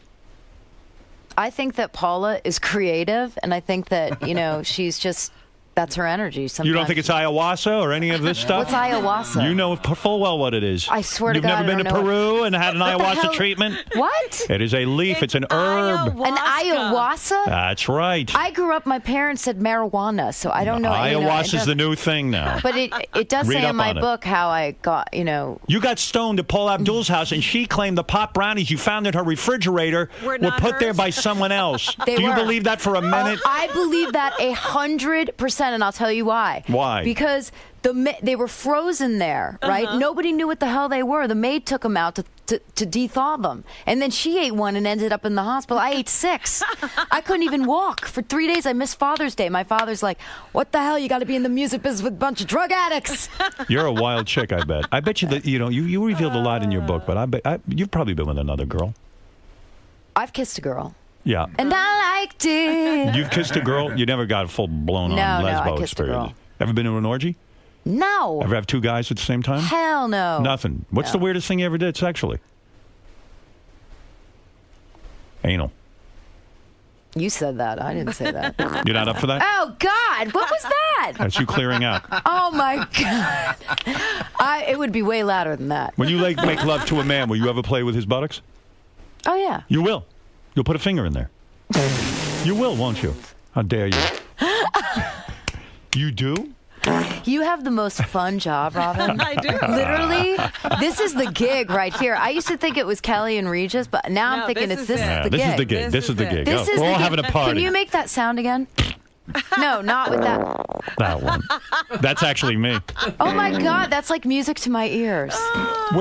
Sometimes do you ever say to yourself, you know, I imagine it was really difficult in the beginning to get credibility as a songwriter. Like, you know, like someone's going to go, who's this person? Why would I sit there and write a song with them? And also with a name like 𝗔𝗿𝗄, I mean, it's a nightmare. Cara 𝗔𝗿𝗄, like, for How TV? did you get your credibility? Did you have to write a song on your own first, and then when you have a hit song first, and then the people will write with you? Not just one hit song. You got to have a few. How many songs did you have to write before you actually got credibility, where people would turn to you to help them write? It was the Enrique Iglesias record that changed my life. Enrique Iglesias record? Oh, this cat, man, forget it. What did he do to you? You know what he did to me in the Jingle Ball down here? No. What? So the first year after I write the scape, I said to him, he said, oh, I'm doing the Jingle Ball. Oh, yeah, Jingle Ball. In Madison Square Garden, everybody there. I'm like, oh, my God. He's like, you come. I'm like, great. Yeah. And we get there. He's like, you want to sing the backgrounds?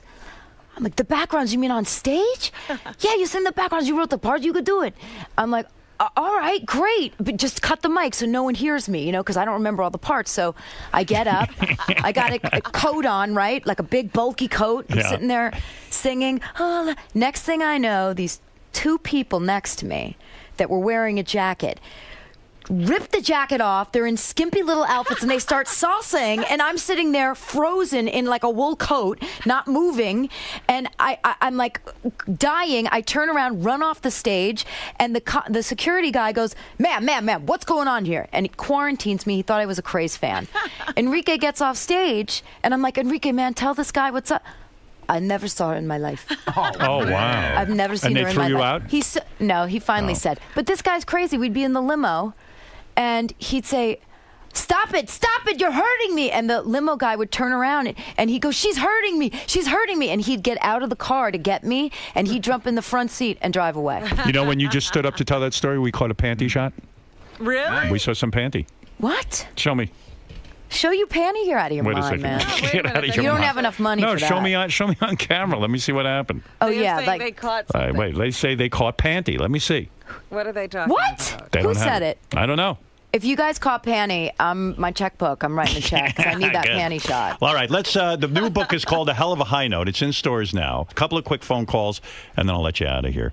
Let's go to Rick. Rick in Pittsburgh. Go ahead. Hey, thanks, Howard. Carol, why do I suspect that you like to have your ass spanked during sex? Is that true? Why does he suspect that you like to be spanked? Are you? Oh, my God. Did my husband call you? Yeah. Is that something you enjoy? Rough Do you like rough sex? sex? You like to be choked? You like to be spanked? Anything going on there? There's Choked and spanked. Yes. Nothing wild with you. I mean, sometimes my hair pulled, I guess. Yeah. Are you highly orgasmic? I don't know what that means. Someone told me you like to be called anti-Semitic names while you're having sex. What? Is that true? You're out of your freaking mind. All right. Yes. The panty shot is ready. All right, What? let me see it. There, let me What see it. panty shot? Are you... Look, take a look at the camera. I mean, take a look at that monitor. Let's see. Whoa, I saw a little something. I don't know. Right there. You guys have a camera right up my panty. Not up your panties. It's right over there. Listen, it happened. You guys are a bunch of sickos, man. Are you joking? Well, it's not bad. At It's least not there's bad. not You look hot. cellulite or anything. Oh, yeah, there it is. Oh, now I see it. You're wearing white underwear, and it's sexy. Thank God I wore underwear. You're a very sexy woman, I'll tell you. Oh, really? Thank That's you. right. You can write about this in your next book. That I said you were I was sexy? No, that you had a panty shot. Paul, go ahead. Good morning. I wanted to see if you guys had watched the Voice show last night. I watched a little bit of it. I didn't see it, no. Was it good, Robin? It was interesting. All right. Yeah. Let's go to Tony. Tony, go ahead. Hi, thanks for taking my call. Kara, I just want to say I Googled you as soon as you appeared on the show, and I just thought it made for a much better experience. I really respected what you had to say. You mean when thank she was you so on American much. Idol? I really appreciate that. All right. I really Also, appreciate that. I have one other thing I want to say quickly. Did you try cough medicine for a replacement for IVF? No, I didn't. Cough medicine? Why? Cough How does- medicine. You really? want to look into that. Doctors won't tell you about it, but it doesn't make for great radio, so I won't go on. You're telling me that she can have a baby if she drinks cough medicine. Absolutely. I have a son. I have a son to prove it. Wow. And how do you learn about something like that? Was that just your discovery? A nurse told us while we were going through IVF. Our daughter is IVF. Our son is natural. Now It's cough medicine. Cough medicine. Well, get on the cough. I knew a guy, a disc jockey. Not only that, let's in get some Detroit. stock in halls. I knew a disc jockey in Detroit who was addicted to cough medicine, and boy, was he a mess. Was he fertile? Thank you, though, very much for that. Dennis, go ahead. recommendation. You're not going to do it, are you? You're not going to start drinking cough medicine, or are you going to look into it? Well, first of all, I'm going to drink it because maybe it'll help me get some sleep tonight. Are you book tour is killing me. You're having a hard time with this book tour? No, it's just that being up, not so much sleep, but Time it's all right. changes and Yeah, Were you ever a drug person? Never, no. Smoke weed, except for the I one have. time. Yeah, I mean, occasionally when I was younger. Not now. No. You like a cocktail here and there? Who the hell doesn't like a cocktail? Take it easy. No Howard one's, doesn't. no one's accusing you of being an alcoholic. You got liposuction, huh? Yeah, I did. You don't need it. What, did you really need it? Well, that was the stupidest thing I ever did in my life. I don't know. I was in Paula's place, and I was, ridiculous, and looked in the L.A. Weekly and said, "Oh, I never liked my knees. I'm going to go do that." I mean, what a psycho! I don't even know. I didn't even know who the doctor was. I could have died. Right. It was so stupid. Well, just for your knees. You sucked the fat out of your knees? and like And right your hips? here, yeah. Why? You had cellulite? No, I had the last, I had eating issues, and I have to tell you, once I spent $5,000 to do this, my binge eating was never an What is binge issue. eating? In other words, you starve yourself all day, you get home at night, and then you just It was gorge? there was a time in my life where I really I was trying to be something I wasn't. I went to Duke. I was going to be a lawyer, and that was Right. not who I was. I was No, creative. you're a So creative songwriter. Yeah, so I developed an eating disorder, and it was mostly you eat a lot of food, and it numbs you out, I never threw up or anything like that. Never but did the anorexic no. thing? But it got out of control where I'd wake up in the middle of the night and night binge. And Did you gain weight? Yeah. Oh, yeah. A lot of weight. Yeah, like not a lot, but probably 20. Because your body looked awesome on American 20, Idol. 25 pounds. What do you think of the new American Idol, or do you have to be diplomatic and say it's perfect? Have you watched? I've watched bits and pieces of it. I mean, I think they have a great chemistry, and I think that's what's great. Do you think it's too positive, though? Do you think that someone needs to say, do you miss a Simon-type character there? I haven't seen enough of it to know if they're being critical, but what I do like about it, I'll tell you, is, I mean, I love Steven Tyler. I actually... Yeah, well, who doesn't? I told the executive producers to call him for Idol. Yeah. That was partially me. Seems like a lot of people are taking credit for that, though. You know what I mean? A lot of people. Who said it? Somebody, Ask Steven. Steven. Well, Steven was here. He told us that it was me, actually. Oh, did he really? That's right. Yeah. Well, that makes sense. No, but I bet you'd love to write a song with Steven, right? I did. That's how I knew him, because he came over one day. What song did you write with him? It was a song for a movie in Japan called Love Lives. But what happened was that last year I got a phone call from my friend Marty Fredrickson, and he said, "What are you doing right now?" And it so happened that I had a session blowout. He said, "You want to write a song?" I said, "What are we doing?" He said, "I got Steven Tyler in the car." Oh, wow. I said, "Are you out of your mind? You want to come over here with Steven Tyler?" I said, "Of course you're going to come over here right now. You come here right now." I was so excited. Threw on a bunch of makeup, got the Yamaha, the old keyboard down, and he walks in, and I just thought this guy was the greatest guy ever. Is it easy to write with him? Because he's always so full of phrases. Easy. And open and smart and funny. But he's and uninhibited, right? Oh, Because God, he's the best. He'll just start singing, right? Oh, my, he started singing. He played Dream On in my living room. I took the pizza he ate and saved it. Wow. I was like, did you really? Oh, my God, he's an icon. I love Steven. Did you think it was sort of a come down, though, for him to put himself out there like that? You think it's okay, right? I think it's great, because I think people will get an experience with him and they'll also hopefully go back and check his records out. Do you care about J-Lo at all? Do you like her? I mean, I think that, obviously she's got a hit now. She's relevant. She's somebody who's sold a lot of records. And, look, American Idol, it was a great experience for me in the end. Why don't you watch the show now? Is it too painful? Because American Idol is my life. Every day there's a You want to be done with it? Well, no. It's because every day I'm listening to people sing. Right, I'm listening to songs. Right. So do you want to go home and talk about radio? You probably A lot do. of the No. A lot of American Idols, though, they don't, they're really not, they don't have the charisma. Isn't part of it not just singing, but it's also your look and sort of what you put out there in terms of your energy? I mean, I'm going to make it more about the one thing that it's all about, which is songs. Right. When you leave that show, you better have hot songs, because you're competing with Lady Gaga and Katy Perry. And Kelly Clarkson fucked up her life by going off and stopped collaborating with other songwriters, right? That's what screwed her up? No, she did her own one record on her own, but she came back and she's been doing really well since. And she has truly an unbelievable voice. When you worked with her, she's the greatest. So what was she? What was her? What happened to her? Because I heard she just didn't want to work with anyone anymore. No, I think that she wanted a moment to kind of express what she was feeling. I mean, this is the thing that is so important about music. It's like these people are expressing what they're going through. How would you like to go into a room and she says, "Well, this is what I feel today," and some guy says, "No, I don't care about that. Just sing this." Right. And you've done all this to come so far, and you're not being listened to. Have you worked with Britney Spears? I have. Yeah. Mm-hmm. She was a sweeart. You must be worth a fortune. Are you worth $100 million? Not 100. Wow. When you say you You're worked a catch. with Britney Spears, what did you do with her? I produced a vocal. Okay. Was she mental? No, not at all. Not with me. She was like the normal. She's a sweet girl. Yeah. Really You're sweet. worth the close. You've got to have an amazing catalog. You're a smart businesswoman. Yeah, and I own What do you mean you sold? You owned your own catalog and you sold it to Bug Music? Yeah. When you sell that many, how many songs were in the catalog? Hundreds. What do they pay for something like that? Some money. 70 million? No, not 50 million? La la la la la. Wow. Can we hear more songs? Do you have a prenup with your husband? Hello? La la la. Hello? La, la. Panty shot time again if you don't come out with the words. Robin, you're so pretty. Do you have? Oh, stop. Oh, stop it with her. She knows that already. You had to have signed a prenup with your husband.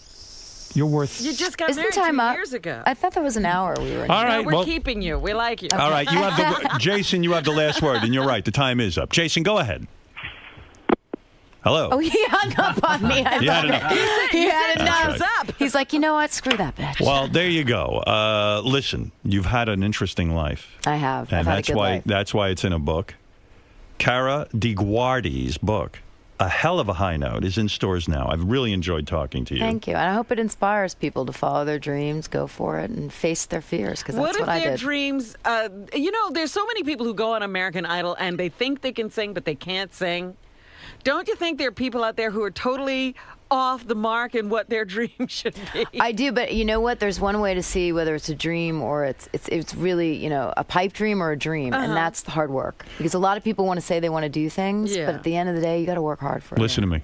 Out in the hall when you leave, we have a parting gift of about a case of Robitussin, so you can have that baby. Oh my God, that's awesome. I'm going to make sure I'm that going to get to it happens. tonight. I happen to know you're a good person.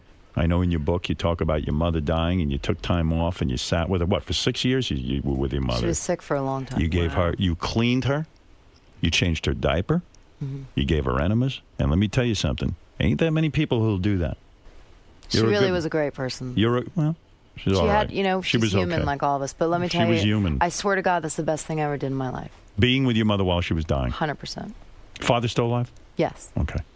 Dating? Married. Married. Wonderful woman, yeah. All right. Now. I like you.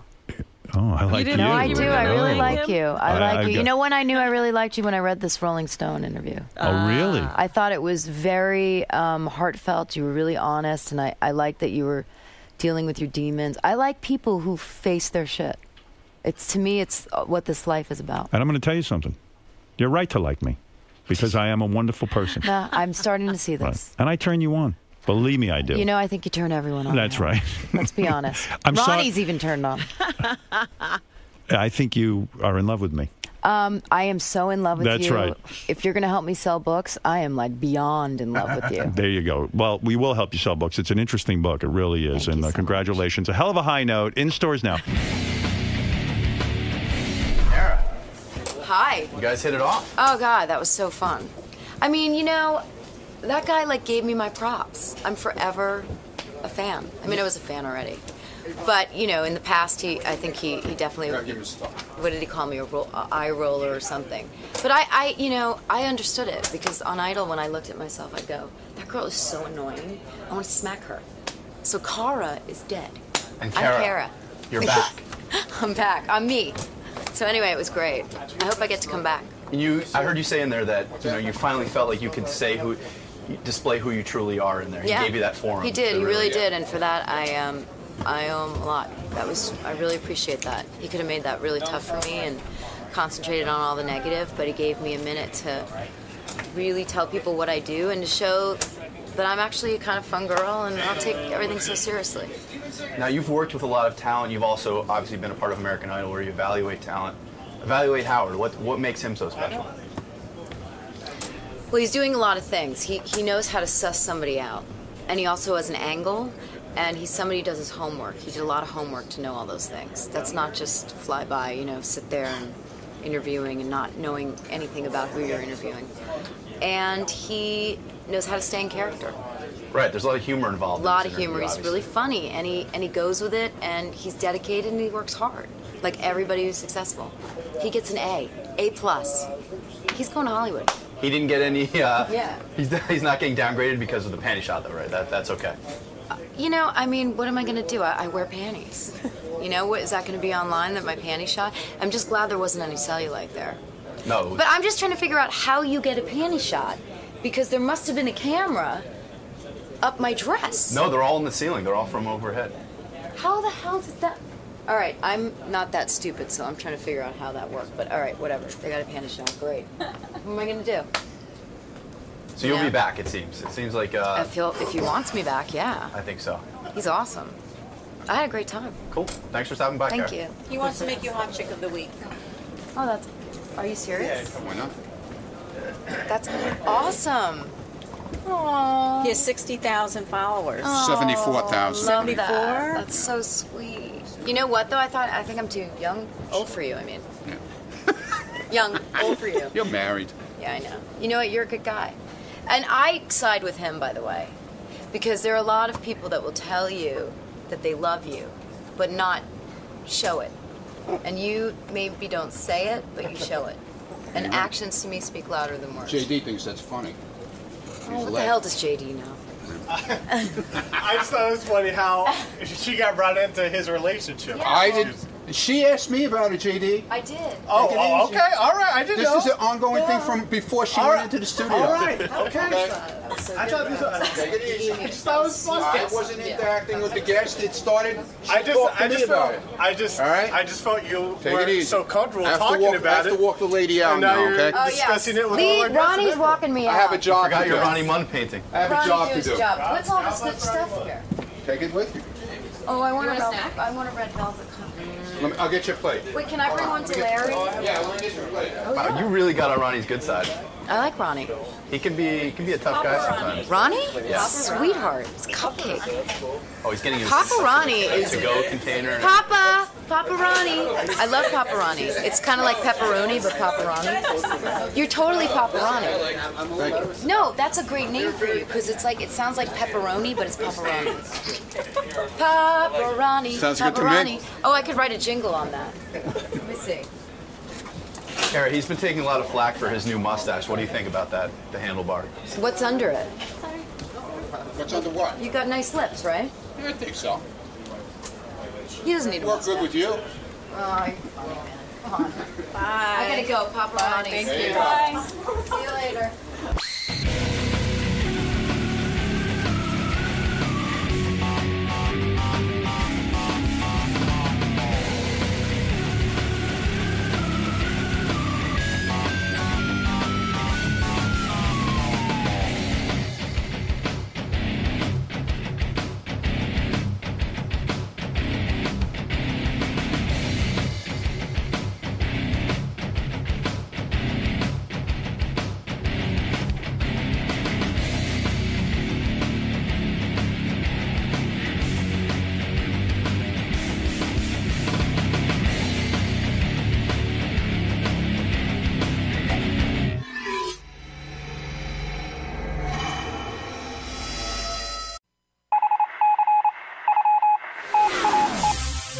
This is the best of the wrap-up show. A recap and behind-the-scenes look with John High and Gary Dell'Abate. The best of the wrap-up show begins now. On Monday's wrap-up show, Deb called in to defend me between the age difference of me and my girlfriend. She had an older boyfriend also. There was like a 20, 30-year difference between them. Unfortunately, her guy kicked off, and she's unhappy without him, but mine still got me. Then Ken called in from somewhere in the fucking future somewhere and tried to break my balls, but you wait and see what I did to him. Check it out.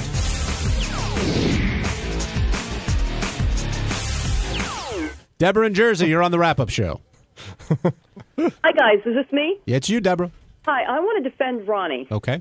Because, everybody makes a big deal about the age difference between him and his girlfriend. And I want you to know I had a relationship, the love of my life was 34 years older than me.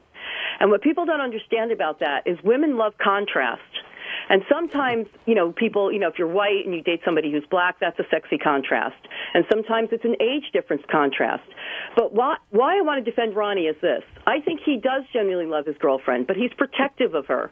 And he realizes because of the age difference that, if one day she changes her mind or she wants to go on to a, more permanent relationship with children, he doesn't want her getting emotionally committed because she may grow past this relationship. And I think Ronnie is being very sensitive to her feelings, and he's being way more protective than you guys are giving him credit for.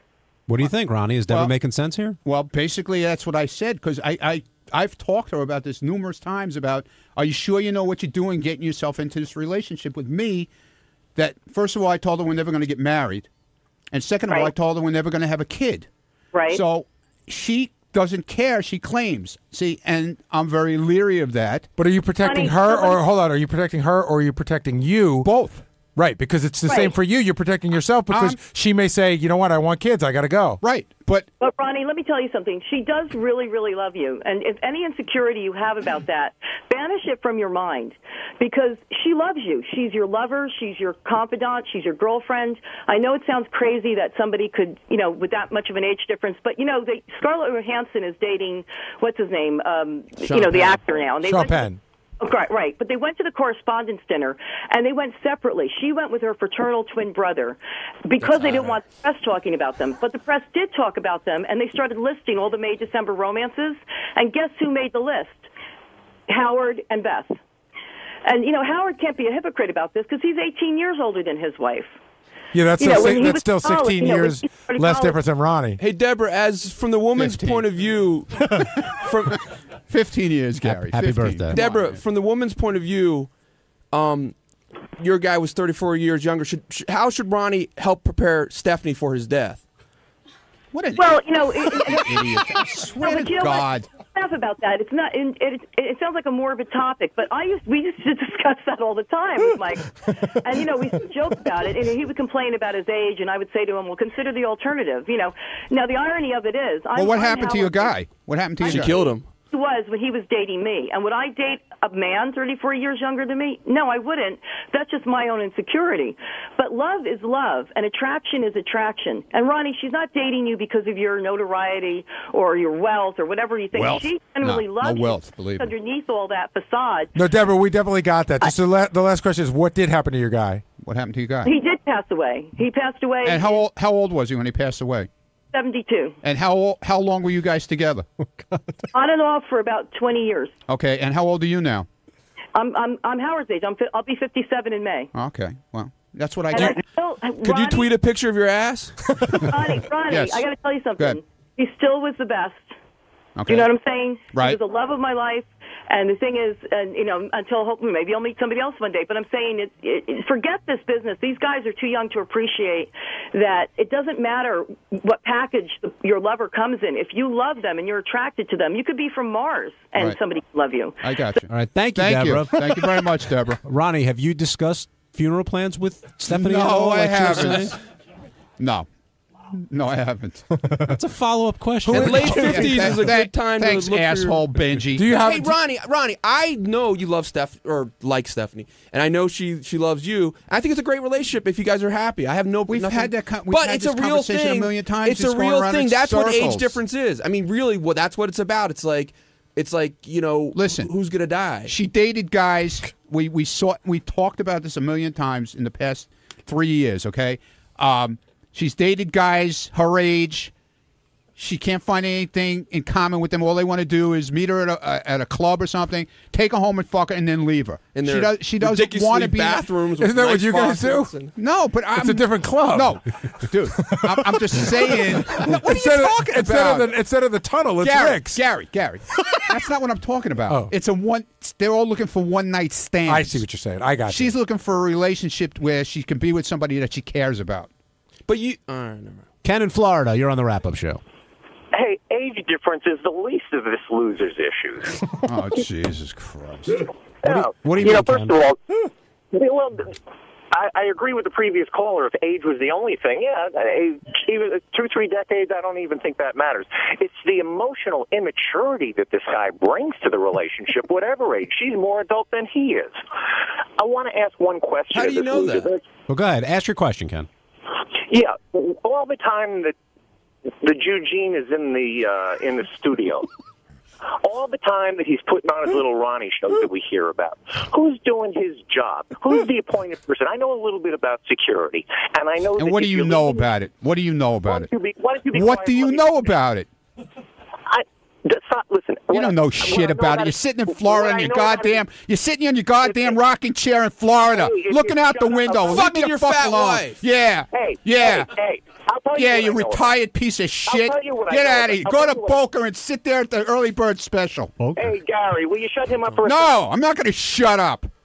Gary, Because will you're you shut him up jealous. for a second? Jealousy! I don't really have much control over Ronnie. No, wait a second. You shut his mic down. No, nobody shut my mic well, down. Ronnie, okay, hold on a second. Well, Ken, what was your question? And Ronnie will answer. Ken, make a point. He and won't say- talk to me, though. See? He won't All right, talk but to me. Let him say it. Let him say it. He's a dick. He can't fucking address me. Ronnie, let him talk. Address me, moron. Ken, ask Ronnie your question. Ask like Ronnie a your human question. being, not like an I'm asshole. trying to. No, Listen just to say, this. hey, Ronnie, I want to ask you a question. Not I'm fucking trying to. immature asshole or whatever you're going to Ronnie, say. Listen to this. Listen to this. You're the hyperactive- immature asshole talking like that.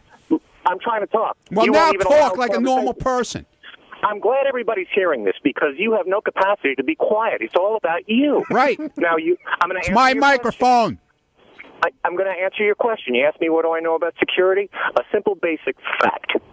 That if you leave your post, you better damn well have somebody backing you up. Otherwise, you compromise security. And I ask the simple question, who do you have backing you up when you're not where you're supposed to be? Okay, first of all, my post is outside and inside the studio. So when I'm inside the studio, I am with Howard. So what's going to happen when I'm inside the studio? Your perimeter is unprotected. What perimeter? I'm in the fucking studio. That's what you don't know about security. And we also have serious security right outside the door. So you don't know what you're talking about. You don't know what perimeter means, asshole? Yeah, we have serious security outside the door. Okay, asshole. Listen, you fool. Fool. I don't understand. A guy who sits on a phone calling the radio show all the time is a fool. Wait a second. You want to start knocking your fans, the subscribers who pay your salary? I don't think you want to start. Wait a second. Another sign of immaturity. Yes. I don't think you guys want to start insulting your listeners. You called up and insulted me, you fucking asshole. No, you called up and insulted me first, didn't you? You couldn't call up and say, "Hey, I got a question for Ronnie." No, I got a question for the immature idiot or whatever. Fuck you, dude. Who are you? You're shit. It's just a given. Shut your fucking radio off. I don't care. The way you deport yourself in public, Ronnie. Yes. The way you talk about. Yes. Hey, I'm talking to a guy who likes fingers up his ass. Okay. Yeah. Well, I guess you're not into sex. You like fucking taking it up the ass from fucking guys. I'm not the one that said it. Yeah. I'm so glad everybody got to hear it. You're short. You got no. What do you got? What do you have? My work involves. Let's say work that got me as the runner-up in the Gary audiobook contest. Oh wow! Or whatever it's called. How cool. Just saying. I'm not. I believe me. I didn't live to do it. Runner-up. You didn't even fucking win. You're great. You're awesome, man. I work with Pro Tools a lot. So do you think that makes you better than Ronnie? Of course. No, not one bit. Well, I'm not the one that says better or worse. I just said that this guy is so emotionally immature. Listen, dude, listen back to the tape. He doesn't even know how to handle a relationship. And the way he behaved on the show today, when Stern just let him ramble on and basically take control of the microphone, Gary, no disrespect to you and a little disrespect to Howard, but you guys can't moderate properly if you let this guy steamroll over people. Actually, when he was I got to tell you, when he was steamrolling over you, it was sort of funny. That's why we let it happen. It's just not funny to you. Hey, you! How many followers do you have on Twitter? Hey, you know how many I have? I'll tell you. How many? What, 13? None, because I could give a shit. And I don't think anybody really cares what I have to say. That's how important I feel about myself. Well, obviously, that's why you have to call the wrap-up show to get your big mouth out somewhere, don't you? All right, I'm bringing this to an end. Ken, thank you for calling in. On Tuesday's wrap-up show, we're lucky to have two big guests, director Scott 𝗔𝗿𝗄 and Robin Quivers from our show. And they got into a discussion about Obama, about Donald Trump, about torturing prisoners, and it got a little bit heated. It was interesting to watch. Here's what happened. There's been a lot of talk about bin Laden and what went down, and I asked Scott to come down to Pace because it seemed like everyone is sort of okay with now some of the methods that were used in order to get to the end. You know, the means justifies the end, or vice versa. Do you feel vindicated at all now that people are like, you know what, maybe it was a good idea that we had those guys down in Guantanamo? I guess so, a little bit. Why, Gary, how are you feeling these days? I'm just glad it happened. I'm not really... Are you okay with waterboarding Khalid Sheikh Mohammed? But I think they've been very quick to point out that none of these revelations were made during the enhanced interrogation. That's not what the guy from Long Island, the senator, Peter King. Yeah, I don't like him at all. Yeah, because he's Republican. No, of course. because he's just sort of a loose cannon that just says a lot of wacky shit. Not because he's Republican. Wow. Well, what do you mean, liberal, where's the loose shit? Where's the loose cannon you're talking? I don't understand. He just spouts a lot of crap because he had a committee hearing on whether Muslims or I don't know, whatever he said, Muslims in America or something. Is that the one? Just in general, I always hear him. You know, he's always on the contrary to anything that the Democrats say. So yeah, I probably don't like him because he's Republican. Exactly. He's ugly too. He's like a big face. But hey, he's a funny looking guy. There's two things that I think people are mixing up into one thing with the enhanced interrogation is there's the moral argument. Is it morally wrong for us to be doing it, and is it effective? So, Robin, I want to ask you first, like, do you think is it morally wrong for us to be doing it, whatever the results? Yes, I think it's morally wrong, and I don't think it's effective. And I think that's one of the things that are, is coming out of all of this stuff is that nothing was done. This guy didn't talk until after all that was over. No, none of us know. That's what I'm reading in reports. Well, what I'm reading is opposite of that. But this is what I don't understand, and this is like the argument. I was on the treadmill yesterday. I watched CNN and Fox News. I was going back and forth between the both of them. It was like two entirely different stories. So how does it come out that Robin's reading something one place and you're reading something in another place? What is that? What does that mean? Right, exactly. It's fucked up. So what I believe is what you want to believe. I don't give a shit. What you want to believe is. I don't give a shit whether we chop their fucking toes off. These guys, they're not in a military. The Geneva Convention does not apply to them. So therefore, well, it doesn't matter whether the Geneva Convention applies. Well, that's what there is a right and a wrong, and you have to decide what kind of people you want to be. You're basically scaring them. Is all you're doing. You're not putting their health in any danger. So scare them all you fucking want, as far as I'm concerned, to find out the information you need. Well, why don't we start putting, bamboo shoots under their fingernails? Well, that you conceivably could say you're physically hurting them at that point. Right? Yeah, I heard the argument that we're not doing that. This is actually, I heard this on Nick DiPaolo's comedy record. He said we're not putting bamboo shoots. That's exactly what he said. He goes, he was trying to explain on his comedy record, but he was being serious that you know how like when you see wrestling and how the floor has got springs in it, that the walls are like that. And when they bang a guy's head against the wall, they're not really hurting him. And when they waterboard him, all our guys get waterboarded. And that we're not torturing them, we're scaring them. So Gary and Rob, if you, let's say...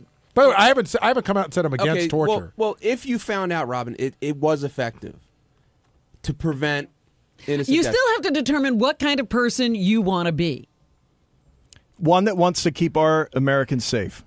Under any circumstances. Yes. Yep. That's the kind of person you want to be. Are you okay? What do you want? Are you okay with them putting a bullet in Bin Laden's head, or do you think they should have taken him alive? Absolutely. He declared war on us. So as far as he's concerned, I'm a soldier. He said there were no innocent people in those towers on 9/11. He said any American is a soldier. So I feel the same way about him. We didn't kill him. He died in battle. You don't think those dark-skinned people just kind of imply it by the way they look? That's very funny, Benji. Thanks. Listen, I'm glad they killed him, because capturing him would have been the worst thing in the world. Absolutely, it would have been a circus. It would have been riots in the city, and he would have been a martyr. He's fucking dead. He's out to sea. He would have been a reason to do all kinds of other things. Yeah. Oh, by the way, I think they buried like a pinky at sea. I think they have the whole body. They do a medical test. They didn't fucking throw anything in the sea. So should assassination be okay for U.S. policy? That all depends on who we're talking about. Well, we've signed treaties against that. Case well, basis. if you picked him off, is that an assassination? If somebody just, I think that would qualify as assassination. Then but by the same token, again, not a leader, though. He was an enemy of the country, and he had declared war on all of us.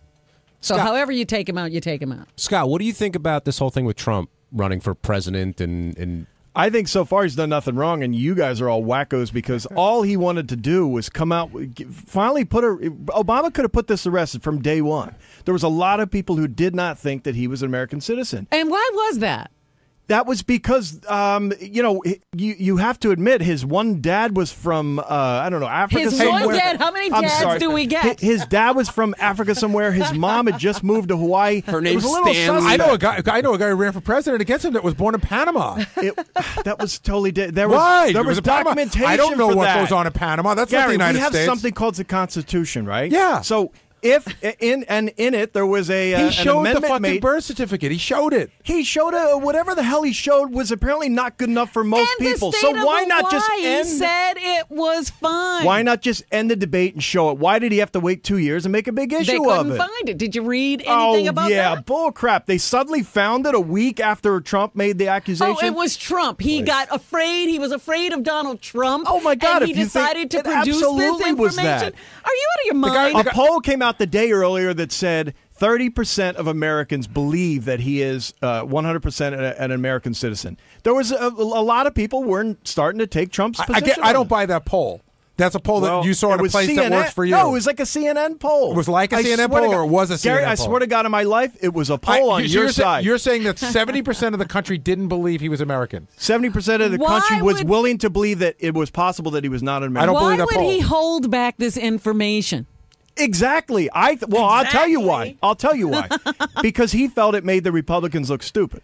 And maybe it did in some ways. But once Trump got on board and a lot of people started to believe it because things aren't going so well in the country right now, then he said, well, I'm going to put an end to this fiasco. Did you see the article I sent out yesterday about how Trump lied about his Vietnam deferment?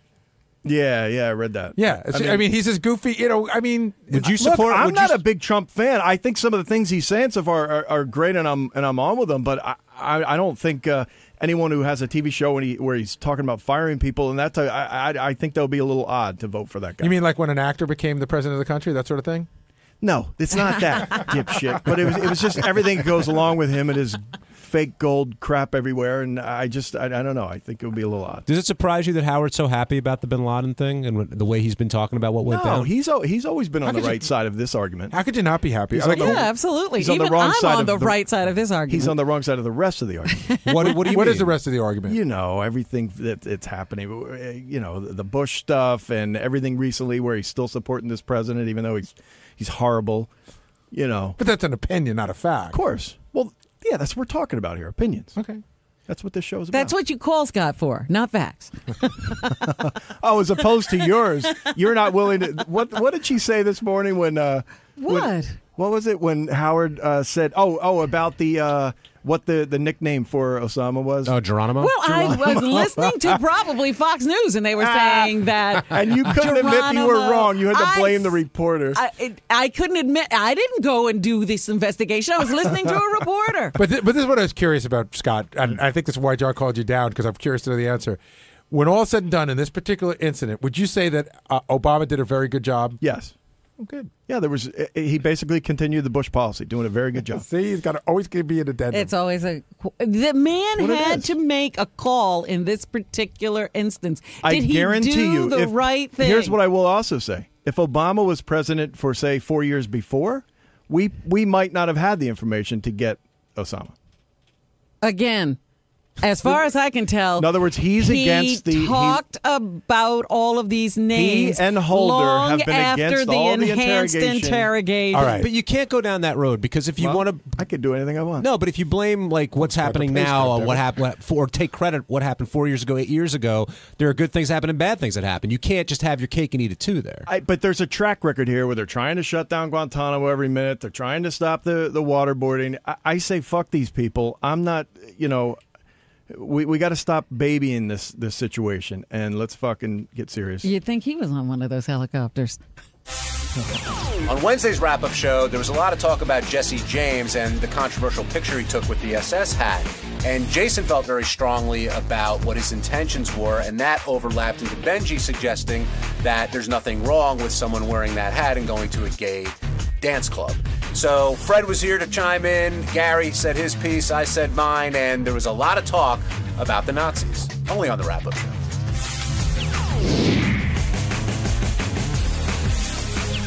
Welcome back to the wrap-up show. Before we move on to Doug Stanhope and Bingo, let's talk about how Jesse explained that picture, which became so controversial with the SS hat. He said he is one of the most non-racist people you'll ever meet. He said that today. Which is usually what somebody says when they're in a situation. I don't know whether he is or isn't. He said he wasn't. It's all perspective. When you get into that situation, you're like, I have tons of Jewish friends. I have tons of black friends.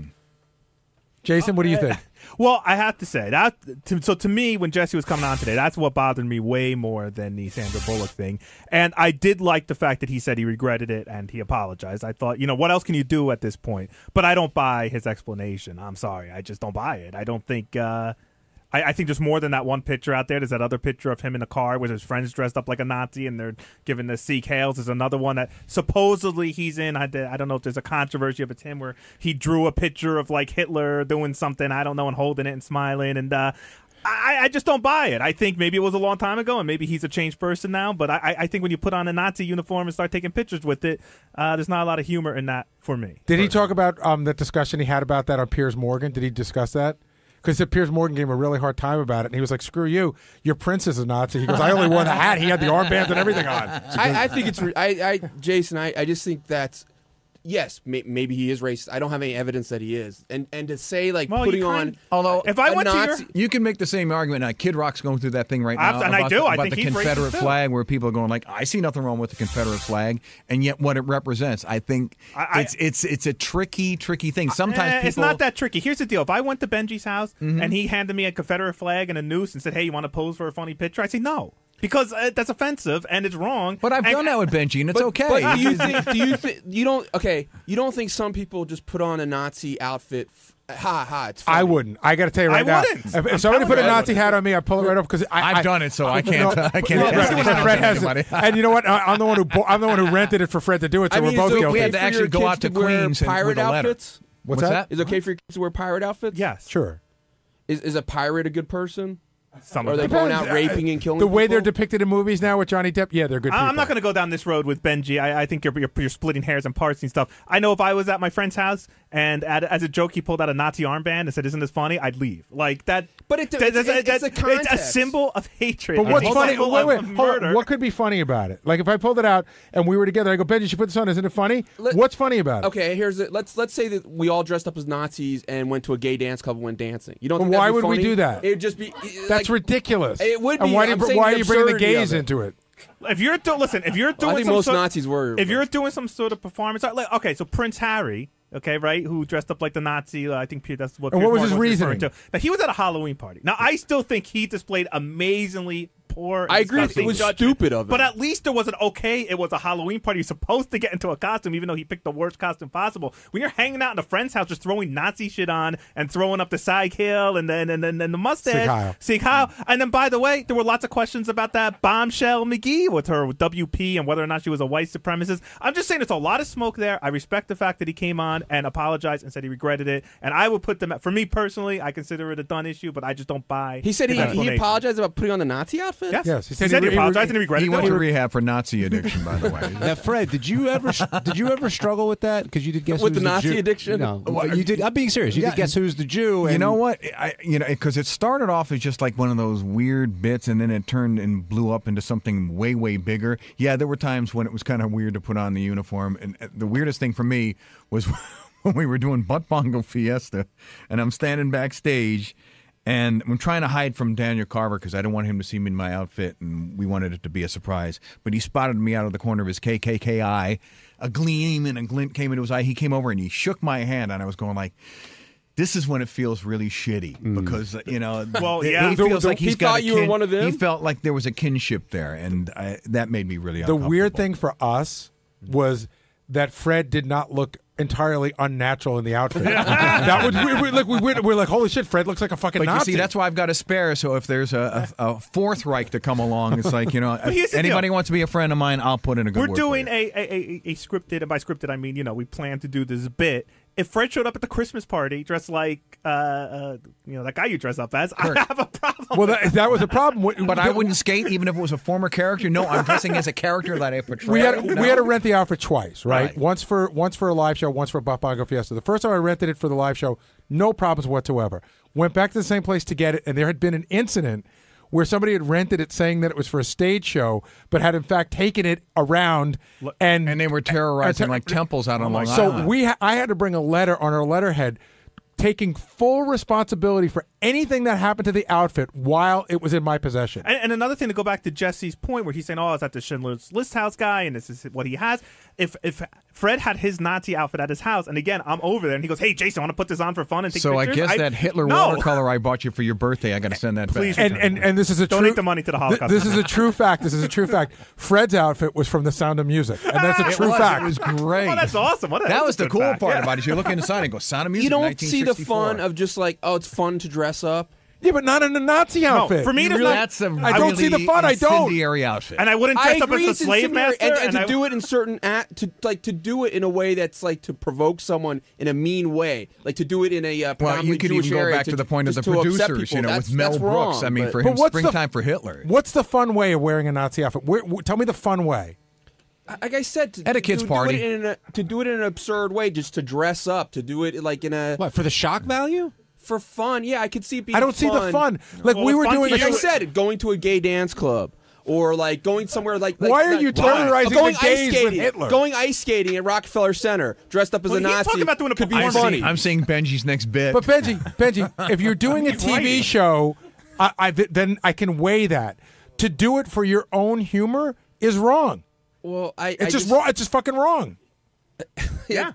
You guys are like, it's just no, like I know, but I know you have wacky ideas and you like to be a contrarian, but I can't it's figure not out where to you're be going with contrarian. this. Listen, if someone was trying to do it to upset someone because, But you don't they're think, Jewish or okay, something- all right, so you're going to be funny, you're going to go to a gay dance club, and just assuming that gays will think it's funny. But what about people that you don't think anybody's going to be fucking Well, first wildly of all, offended? I don't think. I don't think what's his name, Jesse James. I don't think he said he just did it at a All friend's right, I'm talking about you now. You're at a gay dance club because you're I going to don't be go crazy. to gay dance clubs anyway. But I'm just saying, but you're what in I'm your saying- Nazi outfit at a gay dance club. Like, where's the joke? And how do you don't think? How do you that don't was my think? first. That was my first thing. I think the ice skating rink would be funny. But don't you think people at the you're ice skating rink will be offended? And also, Yes. You're Yeah, a I do. comedian. You're describing a performance piece, and is this some piece that you're writing and you want to perform for some artistic Don't, by the way, value? if yeah, you- I wouldn't, but that's still different than what Jesse did, which is fucking around wearing Nazi shit. And he's Have done you it- ever played dress up at all? I know Yes. there's no goofy pictures of you guys that exist Not anywhere. in a Nazi outfit. Not man. not a Nazi outfit, not any racist He's shit. not. no. He just had What a about hat on. if It's you a dressed goofy up as a picture. Oh, terrorist? it sounds Would like that be Steve's okay? got something going on. I don't know. I never did it. You used to go to gay dance clubs? Yes. Really? I won some contest at a gay dance club once. Who can For shut the best- biggest cock? No, the prettiest cock contest. I won like a couple $100. I think Benji's not lying. Yeah, I told you about that before. The Nazi symbols stand for nothing but hate and destruction, and there's no other way to look at it. That's all I have to say about it.